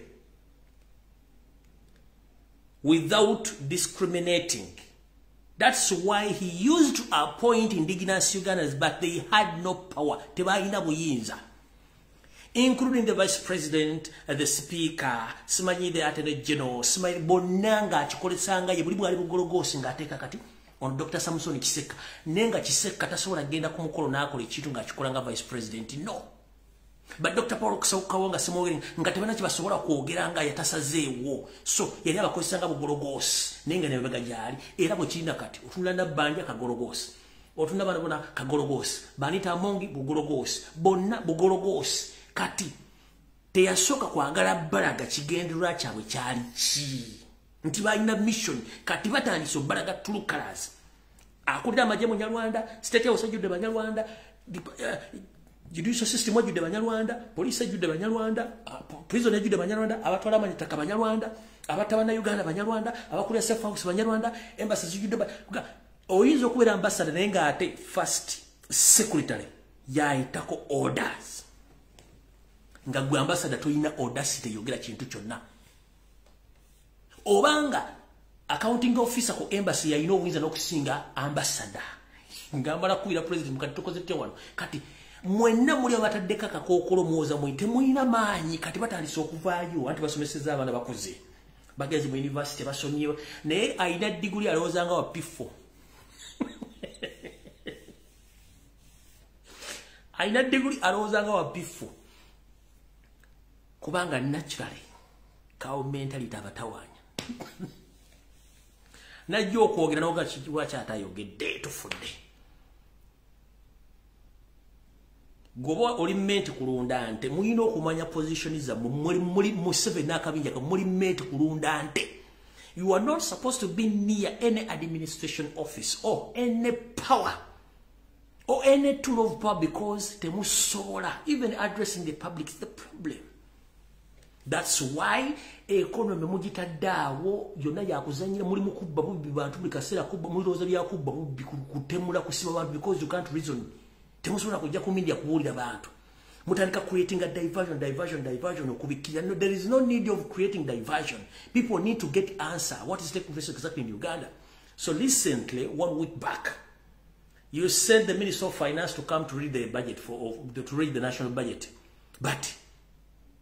it was empty. Tewali sente waddiremu. Kati nawe wasindise Sudiri simanyi nani omulala bagende dobadde Gobi Sudiri ne Gobi bagenda simanyi Nepal bano monsiki bagende bewole sente ensi Uganda efusi ya kutambuliza mbulifuka kandi sente zigenda okudukanya eggwanga osindika Sudiri agende ne Gobi bagende simanyi Nepal simanyi bagende bewole sente. What kind of nation is that? Kyokka the little money we had mu treasury wasazeewo n'ogamba parliament eyise supplementary on top of the financial, by say supplementary on the top of the financial budget. Can you imagine? Basome budget. nesete ziriwo kati nabaga ate mulisewo supplementary kati supplementary nakiza okuwa mwanyina wa Salimu Salomo Somali gwe bayita Amina namuwa sente zafulumye Sudiri Paleri ya sente bamusabira zafulumye neza state house zafulumye nenga yo national budget tunafuna wadde omuno gwenusu nkiddamu gobi ne banno mwenda bali mu Bank of Uganda mulekera kusiriwaza bana Uganda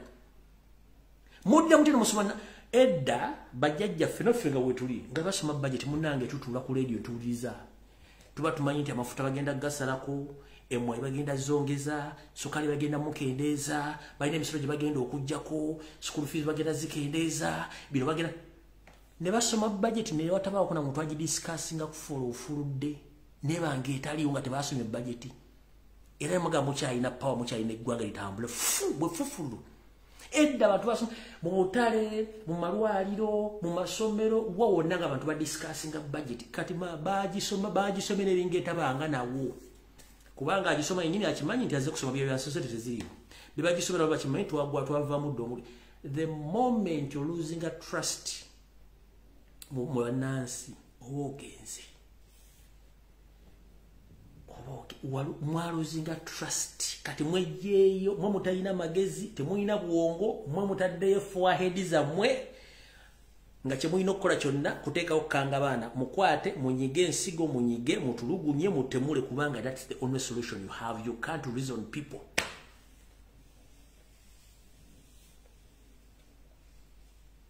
You can't reason Ugandans kyemuyina kubakwata banyiga buli maawa kubasiba mabayinja ku mabere na kubatulugunya kubocha kyemusobola kyokka n'ebisigadde temusobola ne musoma baji eringa etasome previously over 25 years back ankusoma budget tutula tulingibanga abalinda Yesu bagamba batya ku mafuta bagamba batya ku kumwanyi bagamba batya ku bintu bya bulijjo school fees bazogeddeko batya ebyo buli mbabitaddemu sente meka tukoze tutya kati bagisoma ne babanga abasomye nti gundi yafudde wakuzikibwa saa gundi period ne kikomawo Uganda wetuuse ne musoma budget after 2 days ne muita ngate budget je mwasomye eri empty tena mu 10 ate gwe no forcing aba MP wa ise supplementary budget bajje mu billions ate baziwe Sudiri ne mwanyina wa Salimu Salamina. Which kind of the country is that? Bande temusaka budget bagisomye wiki eno yenye tukubaka mbabega oba wiki bagisomye budget bagisoma wiki obeweddo beno sikyajjukira nange. It was an empty budget. Kwe kusindika Sudiri neggobe bagende simanyi Nepal nayo nsi muntu sogenda okowola neighbor omunyo ngale neighbor naye yewoze wa neighbor wa zijje zindie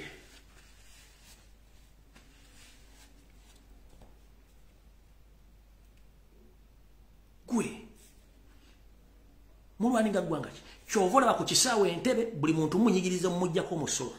abafuluma mbalemesa ebintu ebimbu biremera revenue for revenue kati mutegeddeko sima abagenda okwekalakasa abebyo simaika sita simika sete bagenda kumwekalakasa kitu abagamba ddamu joining struggle mwagaana kati omusolo gubatuddemu mutandise okwekalakasa betwaga bave mwakeri bakalula maso ngenta salary batandise baba banyigiriza mwagala kuzidduka mu student mugume njagala babanyige mpaka mu rwanda tegera temuyina okulwanira eggwanga lyammwe. Budget bagisoma bannange wiki ewedde kyembagaye bwena temwenti budget bagisoma ne yagwadda ne yagisoma kandu zageze funa leave kubanga akimanyi sente teziriiwo. Ekyo tuyito okuluzinga trust ne hope mu bantu. Edda twalindiriranga budget nga n'ekiyenje okuyita mu ddiro nga lady yesoma budget bayinza okuba oluyi nomala wiki namba nga okutute kuwulira kati basoma budget oba jeri bate bagisomye tebataka kumanya kubanga abantu baba bakoye mwene muddire sina mugiteeka ku bunke kuba mwagala kufuga eggali teri mu lufungo ovuga yaki mbabali bavuze ku bugali mu bicycle wakati kali mu lufungo tusobola kavu kati ye Uganda muri lufungo. The only thing you know is to spend money on the spy networks of ESO across the world. Mugenda kwa buli muntu mutwa mutambuza buto kuba muina fear tigundi ayogedde. temwagala muntu ayogera ate ekintu ekibi ennyo the moment you stop people from talking about political issues ne basirikale bali bakikuma ku mutima ekiva mu yibira kamu kinakitege nenga Uganda yo we mugisabire ebulukuse Uganda ebulukuse ne wegenda okuzalya teri amanyiwo ne mwagenze nnyo abali mu Kampala wakiso Ntebe mbagambye abantu beyongere naye abo sibasuubuzi abasirikale ati yategedde babaga America kya yabagambye waliwo ECB mu East Africa zigenda okuwambibwa kyayi amugitegera bulungi nnyo kati bano balowooza eyabo mweri kati kyovula bayiya amagye buli wamu kyayi amugitegedde yabagambye waliwo ECB mu East Africa zigenda okuwambibwa very soon or later kati yayiya amagye buli wamu ani yali amanyi nti olituukaawo gwe ne weegana toli Munyarwanda ng'oli Munyarwanda abakulera abakuliisa buli kimu n'obatta otusindikidde n'obuzibu buno mu bunyonzi maana Alozias Bugingo alina n'amalibwa ajjayogere mu public ng'avuma abannansi nga ne refugee status mwagijja yimirira ku tutu mwogere ku nsonga za Uganda nze mbuuza Bugingo wajja wa status mu Uganda ekuyimiriza n'otandika n'okukola ekkanisa ovuma abantu refugee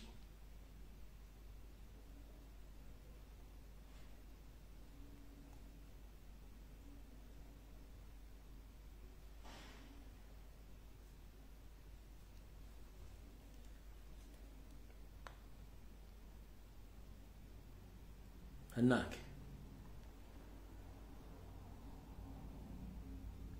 nakulaba kakatono abakyadde mundeke okugenda kwange kuno enswa setano nayirege nga betusinkana ku Sunday mubulange menge sawezi pili mukama bakumire mugise ku YouTube batajirabye mweraba